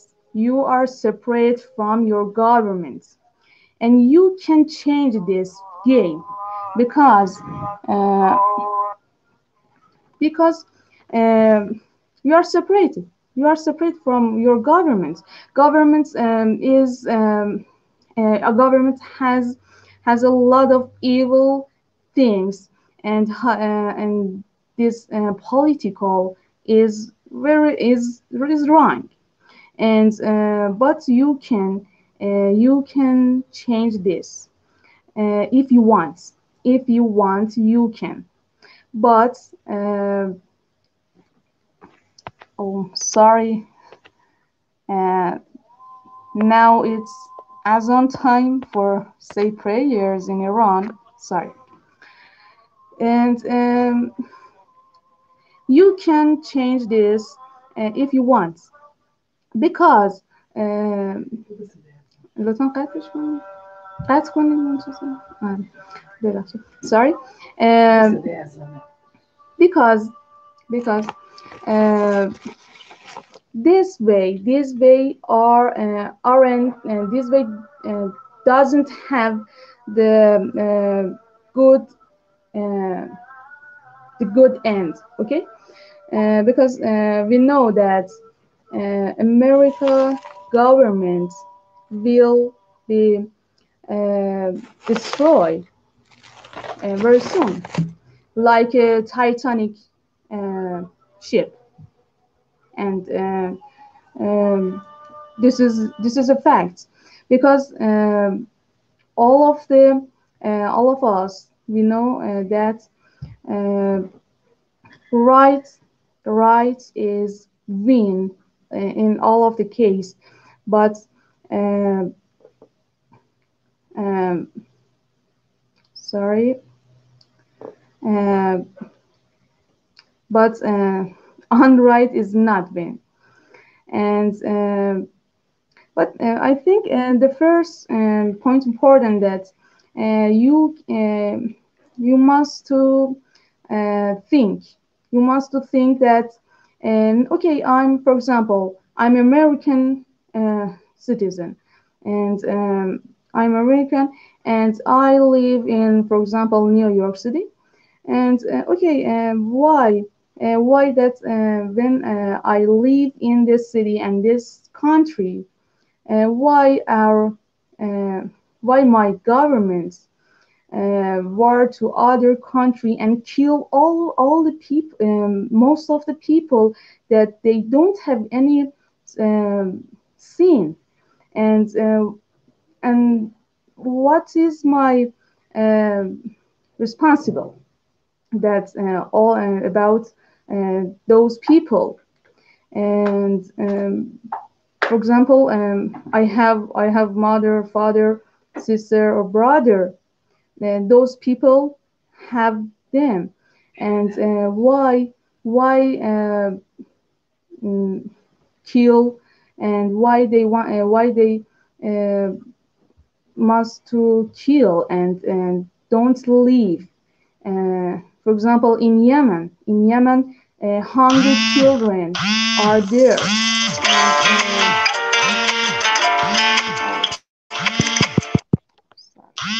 And in Yemen, we know hungry children, and this is not humanity.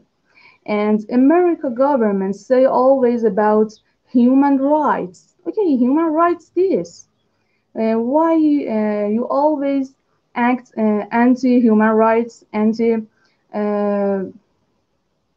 this, that, and anti about safe and acts of terrorists, and why you always do it and then say no, we are and we follow human rights. This is joking. This is not real, because human rights isn't that kill people and just think about yourself.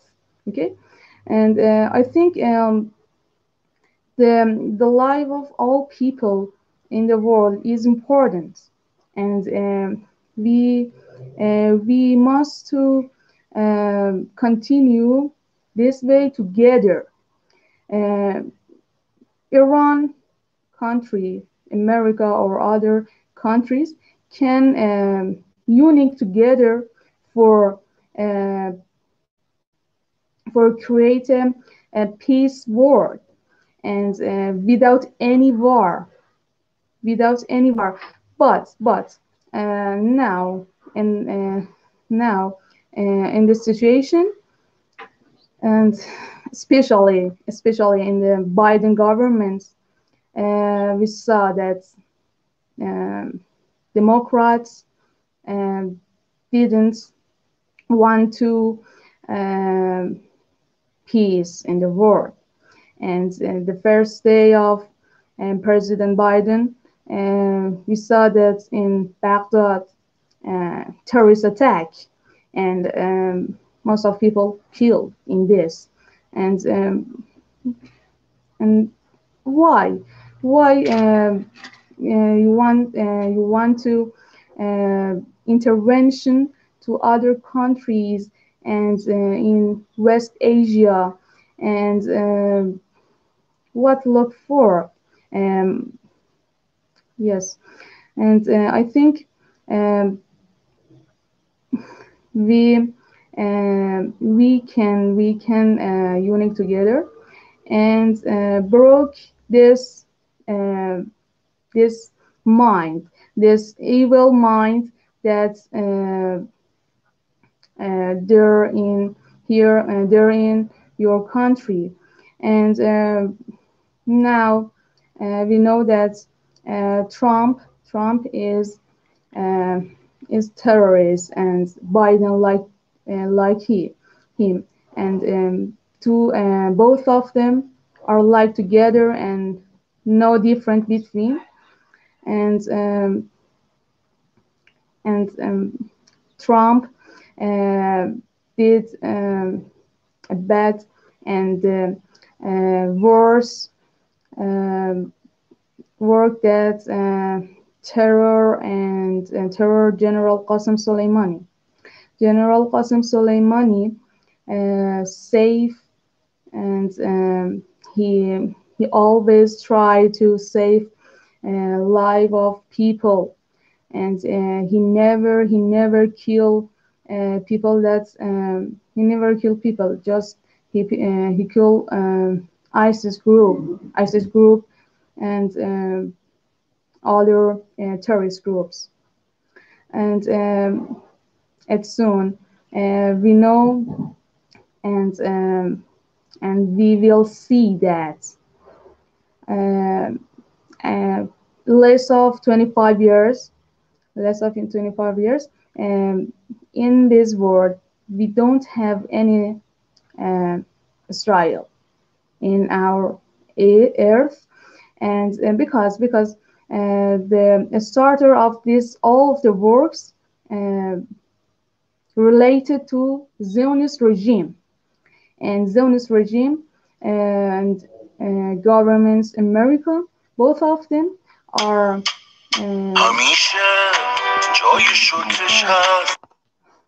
sorry, and are together that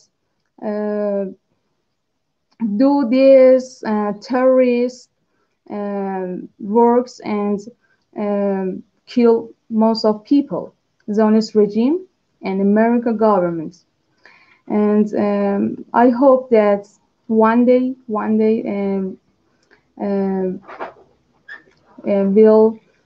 be that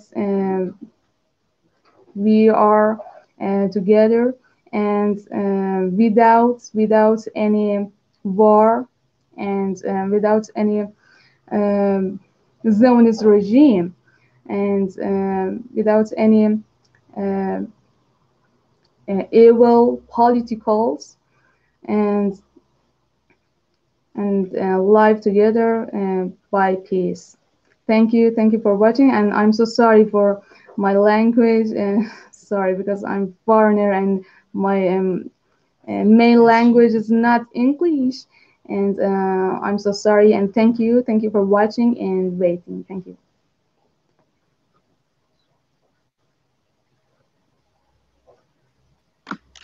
Thank you, Madonna. That was we are very honored for you and Zoya to speak with us tonight. And gotta say, Madonna, you're quite popular with the all the buzzing and the phone calls.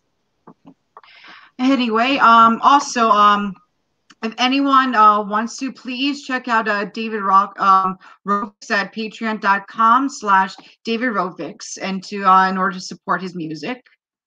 And now we are going to be taking questions. We're going to be at the Q. This is the Q&A's portion. So Lily has a question for Caleb, I believe. Actually, I think I had a question for Max. Oh, excuse me. So, yeah, I meant you had a question for Lily. Excuse my apologies. Yeah.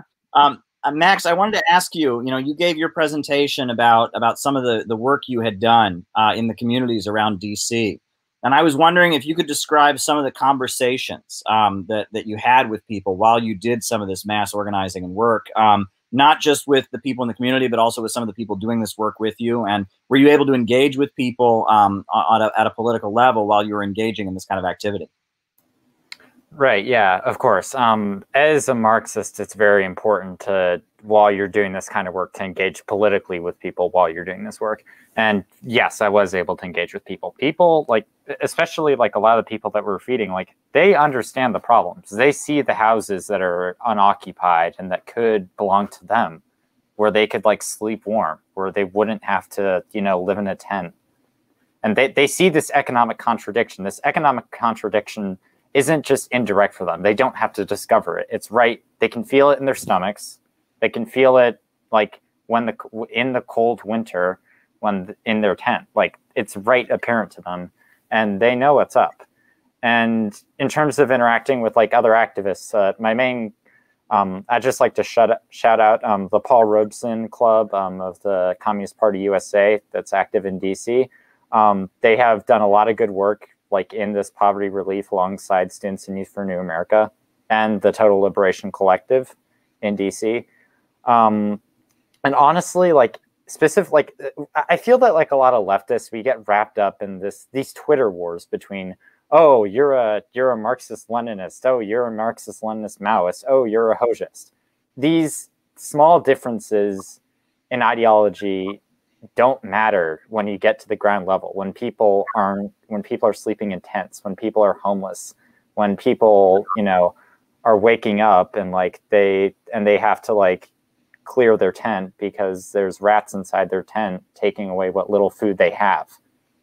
Like these conditions that people are living in, like people need, like all Marxists who are currently active on Twitter, if you're debating people on Twitter, go outside. Go to your community, talk with people, go to the places that have been abandoned by the capitalists, provide what aid you can, and talk with these people and organize. if we spent half the effort that we do online debating nonsense and nonsensical things about countries that unfortunately have been consumed or are dead because of Western imperialism, we're not going to get anywhere. And I feel that a lot of Marxists in the U.S. like we need a dose of reality. Like just look outside, just look at our communities, and I promise you will get more fulfillment out of doing this type of work that Stinson Youth for New America is doing on the local level in the Beltway region, which is DC, Maryland, and Northern Virginia. You will get more out of it than you will get out of any squalor or bullshit on Twitter. And I'd just like to shout out, if you are in the Beltway region, DC, Northern Virginia, or Southern Maryland, or you just want to set up a branch of Stinson Youth for New America in your local area, our official email so far is syna.beltway@gmail.com. That's all lowercase. I repeat, syna.beltway@gmail.com. And we need everyone we can get. We need to unite, regardless of tiny differences, regardless of whatever there is. We need to help people, and we need to do mass work in our country if we're going to survive, like as a movement and as a people. Because the billionaires on Wall Street, the looters, the crooks, all of those people, they don't care about the American people. They don't care about the people out on the streets. They don't care about the people in their apartments that are struggling to pay rent. They don't care about people who have to foreclose on their housing. They don't care. And we are the people who actually do care. So it's up to us to organize and fight back against the imperialists, the capitalists, and the robbers.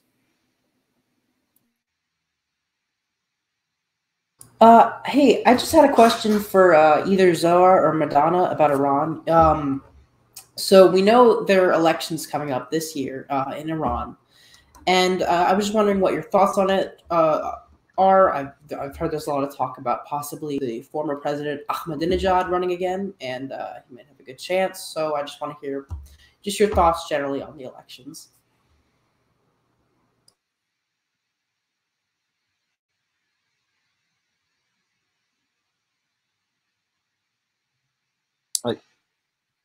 Zoya, you got on.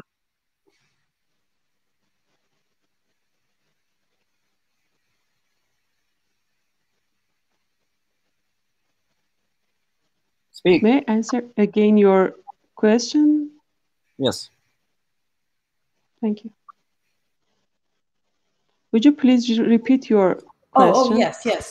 What are your thoughts on the elections in Iran this year?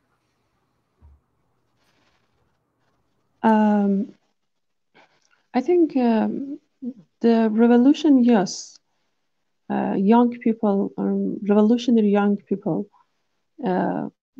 want to and must to come in power in the government.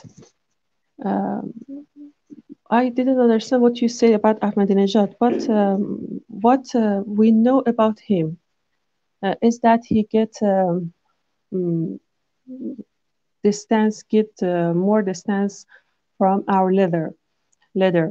And when he was a revolutionary man, he was accepted with us. But little by little, he gets more distance from the revolutionary ideals. We hope that the next government in Iran would be a revolutionary government to help the country and help this area, Western Asia area, to have the best, better policy, better policy for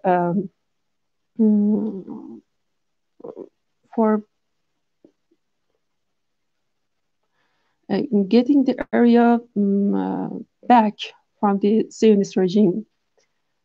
It's really related to our government policy.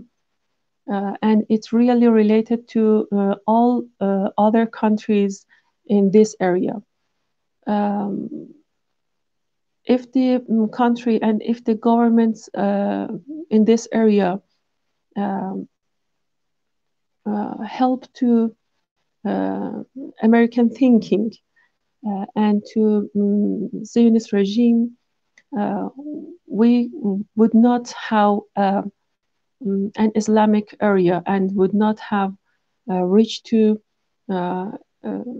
Islamic world, and we would not have reached to peace, the real peace, the completely peace around the world. I don't know, how can I answer your question or not?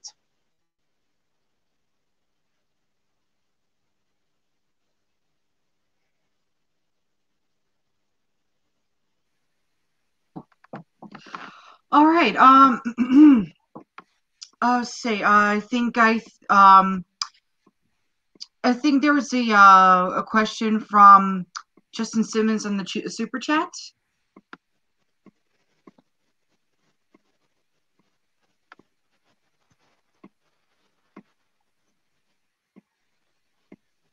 Yeah, if somebody could read that, that would be great. I can read the first one, the earlier one. Okay.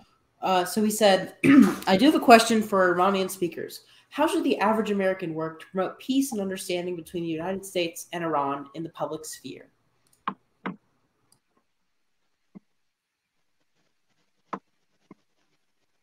I have lost your voice.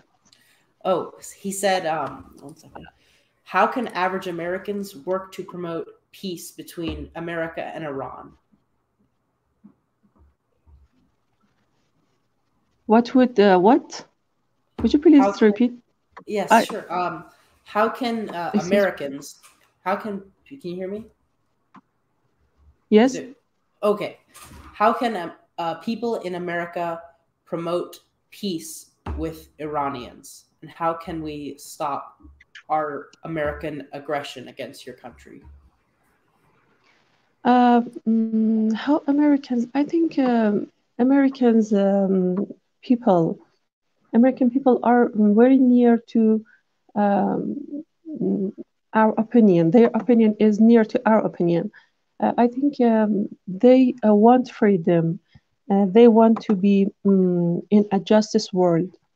I think they, as Mr. Mopin said, they have lots of hope to have a good world and get near to such a world.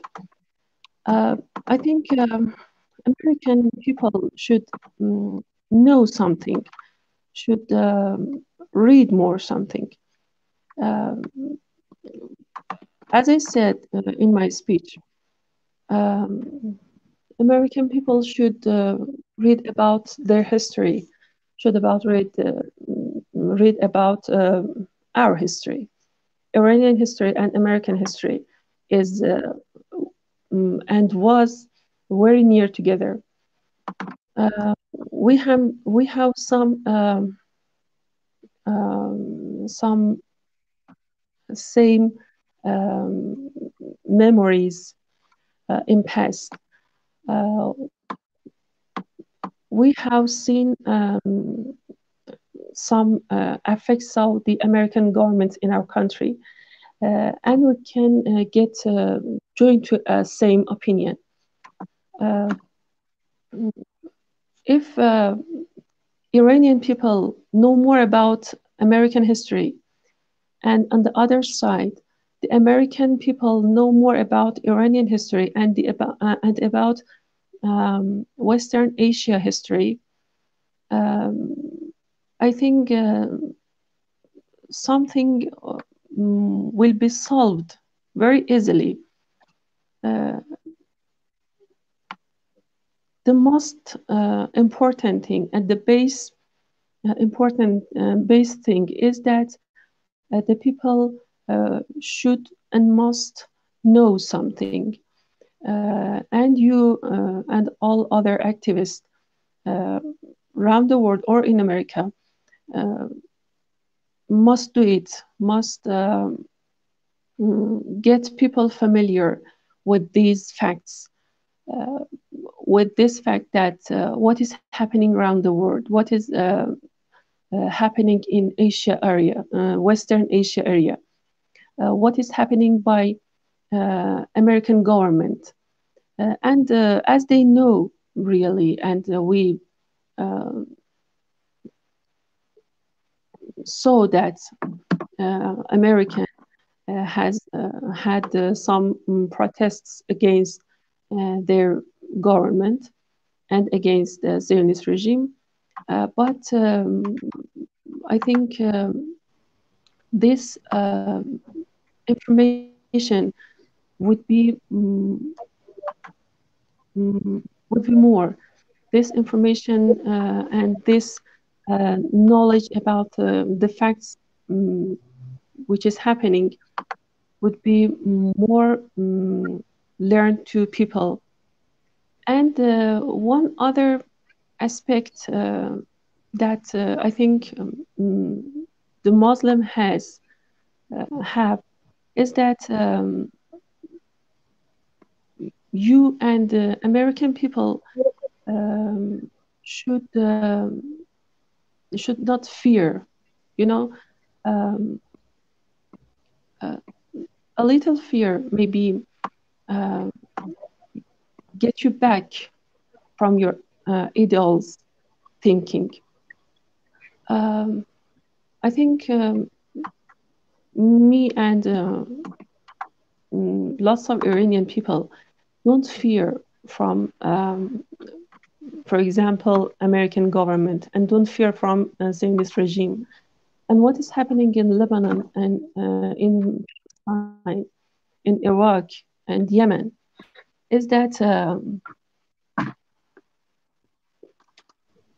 the soldiers, Islamic soldiers, don't afraid of this attacks. I don't know how can I say my Can I say words. something? Can I say? To continue this answer, your question is related that now we are in Fajr decades in Iran about Iran's revolution, and this is the most important happen in Iran, that Iran can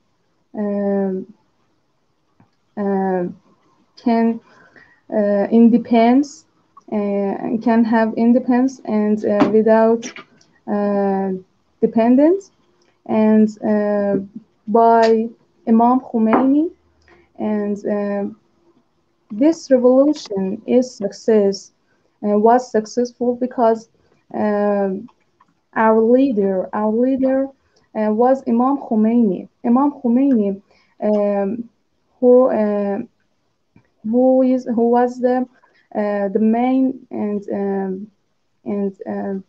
the brave man, and like my friend that said, you don't know afraid, and for all of that it's maybe problem to you. You don't afraid.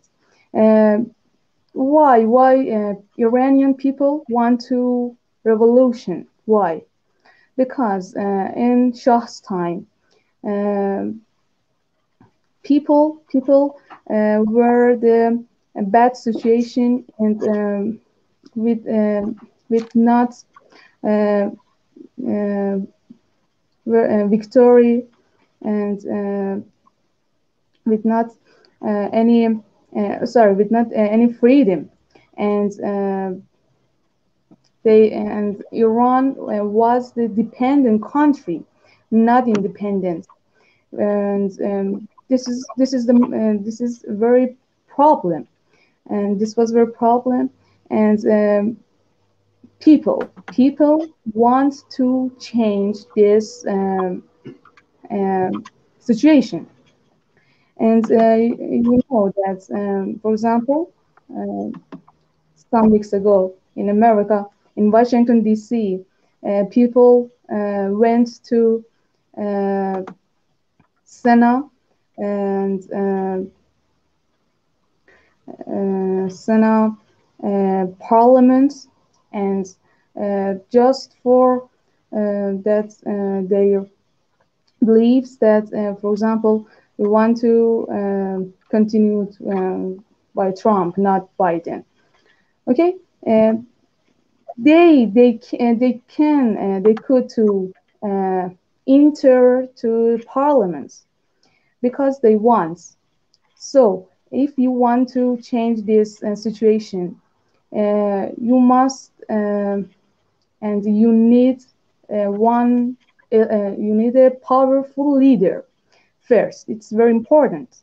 For example, we saw in history that all of that revolution, for example, France revolution or other countries, but it wasn't successful.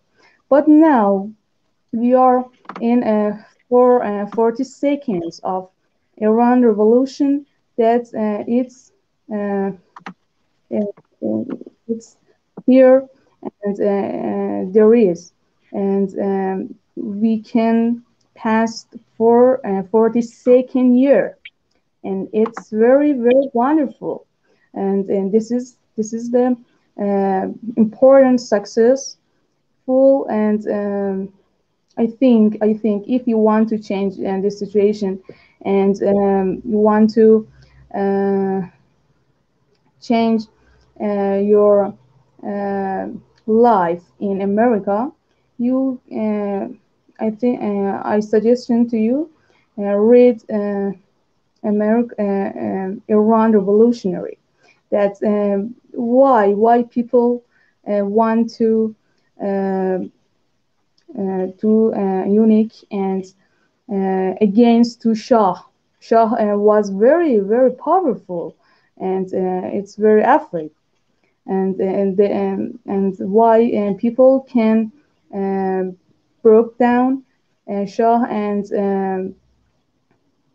can victory in this revolution, and by Imam Khomeini, and you and other America youngs and Europe youngs or other youngers can read this Iran history, because it's very important. Because it's very important that 42nd years after this revolution, now it's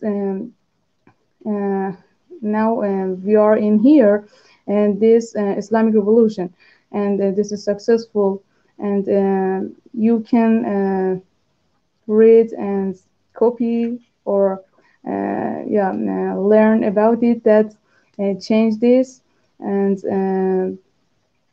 I hope these days in America will happen very very soon. Thank you. Definitely, I think you're definitely right about we need to know about other places' history, and I think dialogue and knowledge and not being ignorant about other places is key to preventing conflicts. I thank you for your words. So the next question was from Justin Simons. Hold on, let me find it. It was for Caleb Maupin. So he said, what are your thoughts and opinions about the possibility of average Americans engaging in the preventing of sales of arms sales from the United States to violent regimes, such as, I assume he's talking about Saudi Arabia, with the atrocities they're committing in Yemen and other countries? Well, I think the biggest thing is that there needs to be a new level of awareness. After General Qasem Soleimani was killed, all over American media, they said that he was just like Osama bin Laden, that he was just like ISIS. And this was a lie. And in fact, General Qasem Soleimani had fought against ISIS, and he had fought against the terrorist forces, and that there was so much deception, and that Americans, I think, I used to say, after visiting Iran a number of times, I said that everything that Americans think is true about Iran is actually true about Saudi Arabia. Because, you know, Iran is a country where they have women who are generals in the military. You know, women are very well represented in the parliament. There are Christians who openly practice their faith. There are Zoroastrians who openly practice their faith. They have elections. Saudi Arabia is an absolute dictatorship with public beheadings, etc. So I think that there's the first thing is there needs to be a change in perception. We need to understand that Osama bin Laden and the Wahhabi terrorists and the ISIS terrorists are tied to Saudi Arabia. They're not tied to Iran. But the second thing is that the main thing is that economic development is the road to peace. And that's not just true for the Middle East region, but for the entire world. You know, when people are in poverty, and when people have no other alternatives, like in Afghanistan, that's when they turn to drugs, and that's when they turn to terrorist groups. But Iran and China have long had a plan for bringing economic development to Afghanistan, building railroads so that Afghanistan, because it's a landlocked country, could have access to the ocean, and they could begin making products that could be sold on the international markets. And what the One Belt, One Road initiative of China is doing, and what the Eurasian Economic Union of Russia is doing, and what Iran has tried to do throughout the region is to bring peace through bringing economic development. The United States wants the Arab world, in particular, the Arab countries, to basically function as their oil source and as purchasers of their weapons. But imagine if countries like Kuwait and you know, Bahrain and Saudi Arabia and Qatar could be economically prosperous. Imagine if the countries throughout the Middle East region could do what Gaddafi did with the Great Man-Made River. Gaddafi, he built the world's biggest irrigation system and greened the desert of Libya in a mass construction project. And in doing so, he made Libya much more economically prosperous and much more stable. And the goal of the Western imperialists has been to keep the countries in the Middle East region as just underdeveloped countries they can sell weapons to and buy oil from. And the countries that have broken out of that, you know, that system, like Iran, like Libya, like Syria, they've focused instead on economic development. And you should see the amazing highways they have in Iran and the amazing level of economic development that has taken place because Iran has broken free. And if the countries in that region could start to become independent and focus on their own economic development, pretty soon they would play a different role. They wouldn't be simply, you know, playing the role of purchasing weapons from the United States. When Trump went to Saudi Arabia, he talked of building an Arab NATO, and it would, you know, he basically wants to polarize the Middle East region. You know, and polarize the region. Are you for Iran or are you with Saudi Arabia? And he sees a huge amount of profits to be made for weapons manufacturers in doing that. Betsy DeVos, who was Trump's Secretary of Education, her brother is Eric Prince of Blackwater. One of the big Trump supporters is Bernie Marcus, the owner of the Home Depot stores. And, you know, if you go into any of those stores, you can't find a product hardly in a Home Depot that's not made by a military contracted corporation. So the plan of Trump was to create a new arms race in the Middle East so that lots of money could be made for weapons manufacturers. But the road to peace in that region is economic development. And when countries are trading with each other, they're far less likely to go to war. And if they're trading with each other on a win-win basis, and there's infrastructure being constructed, and people have opportunities other than drugs or terrorism, that's the road to peace. And so my hope is that you know, we can push policies of economic development, building of infrastructure, and moving these countries away from just being the oil supplier and weapons purchasers of American corporations.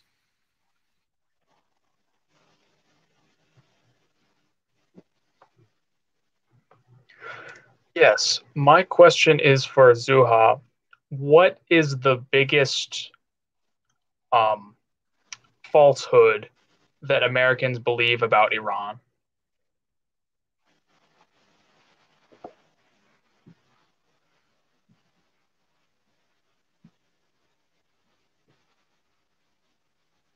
suppose Madonna could answer as well, anyone.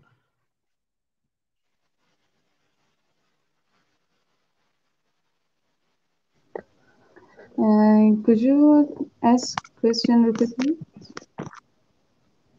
Yes, sure. What is the biggest lie that Americans believe about Iran?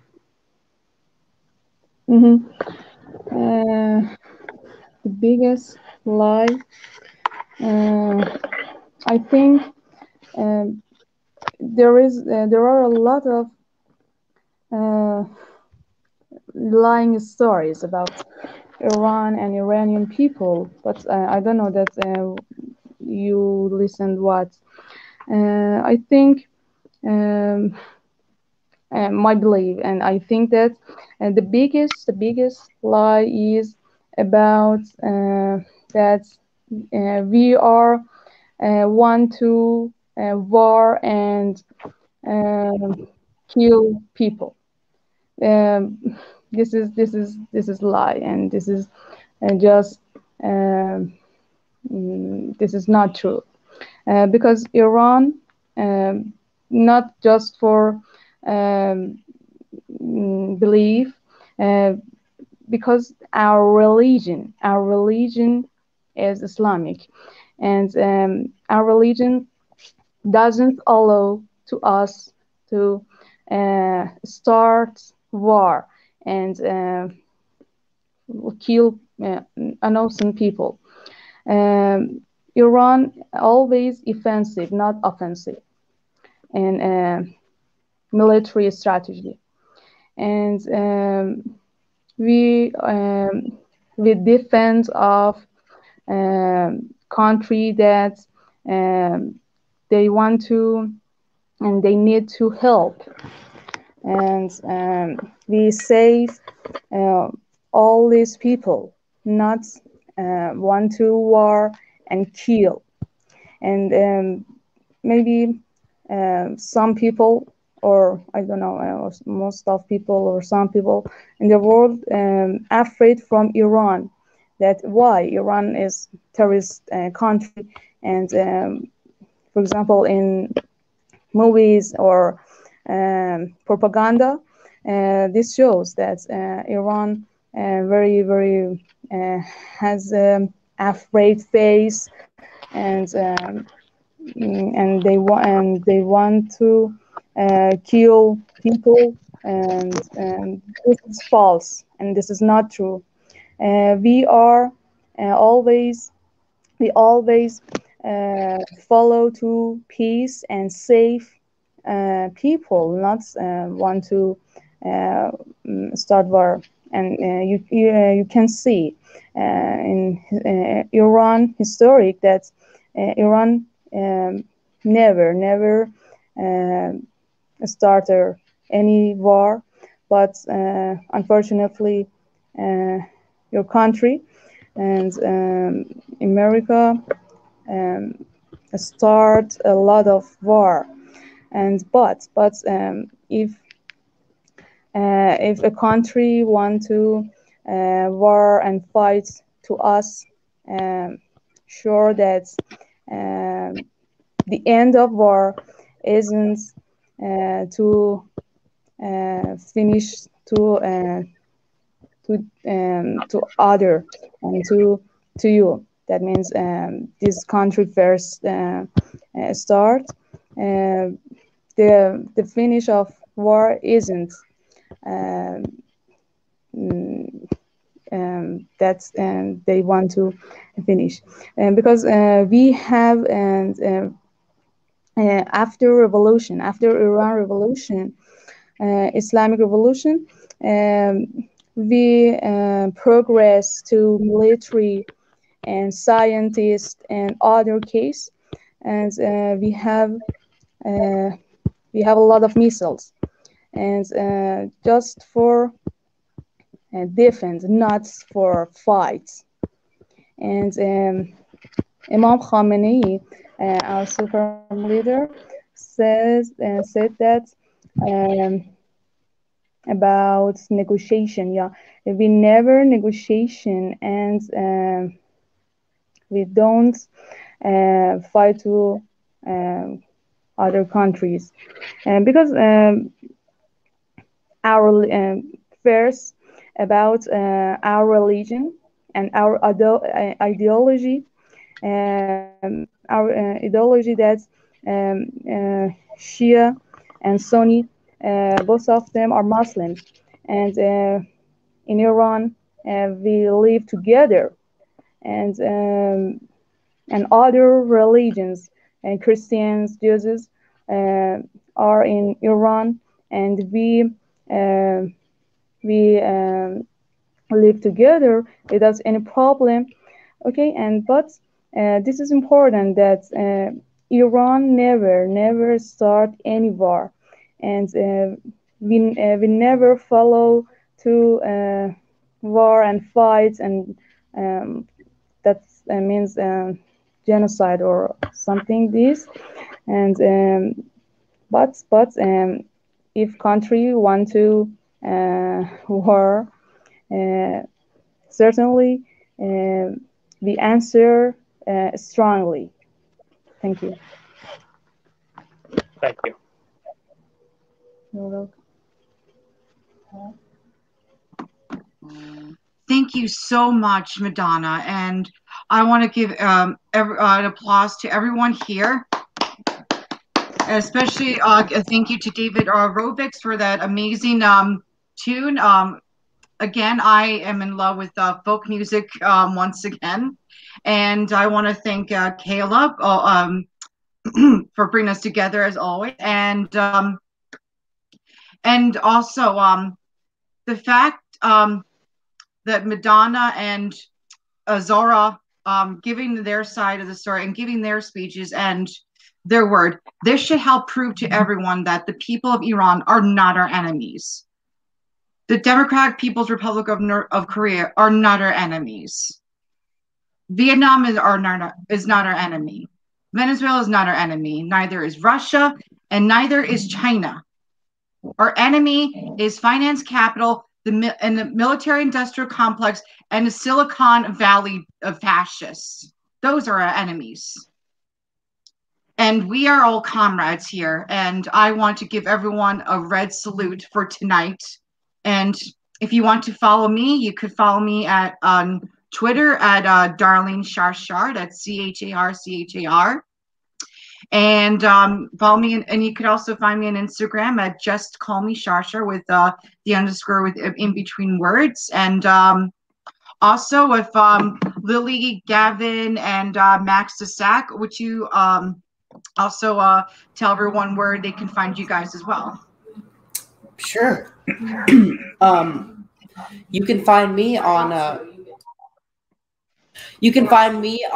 TikTok at Lily Da Kami, Lily Da Kami.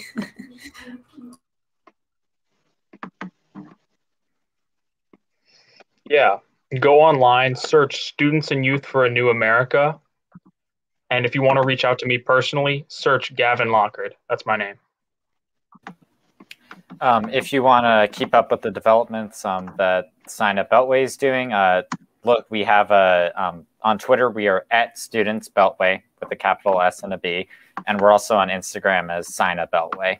And if you want to reach out and form a chapter of SINA, contact us at syna.beltway@gmail.com.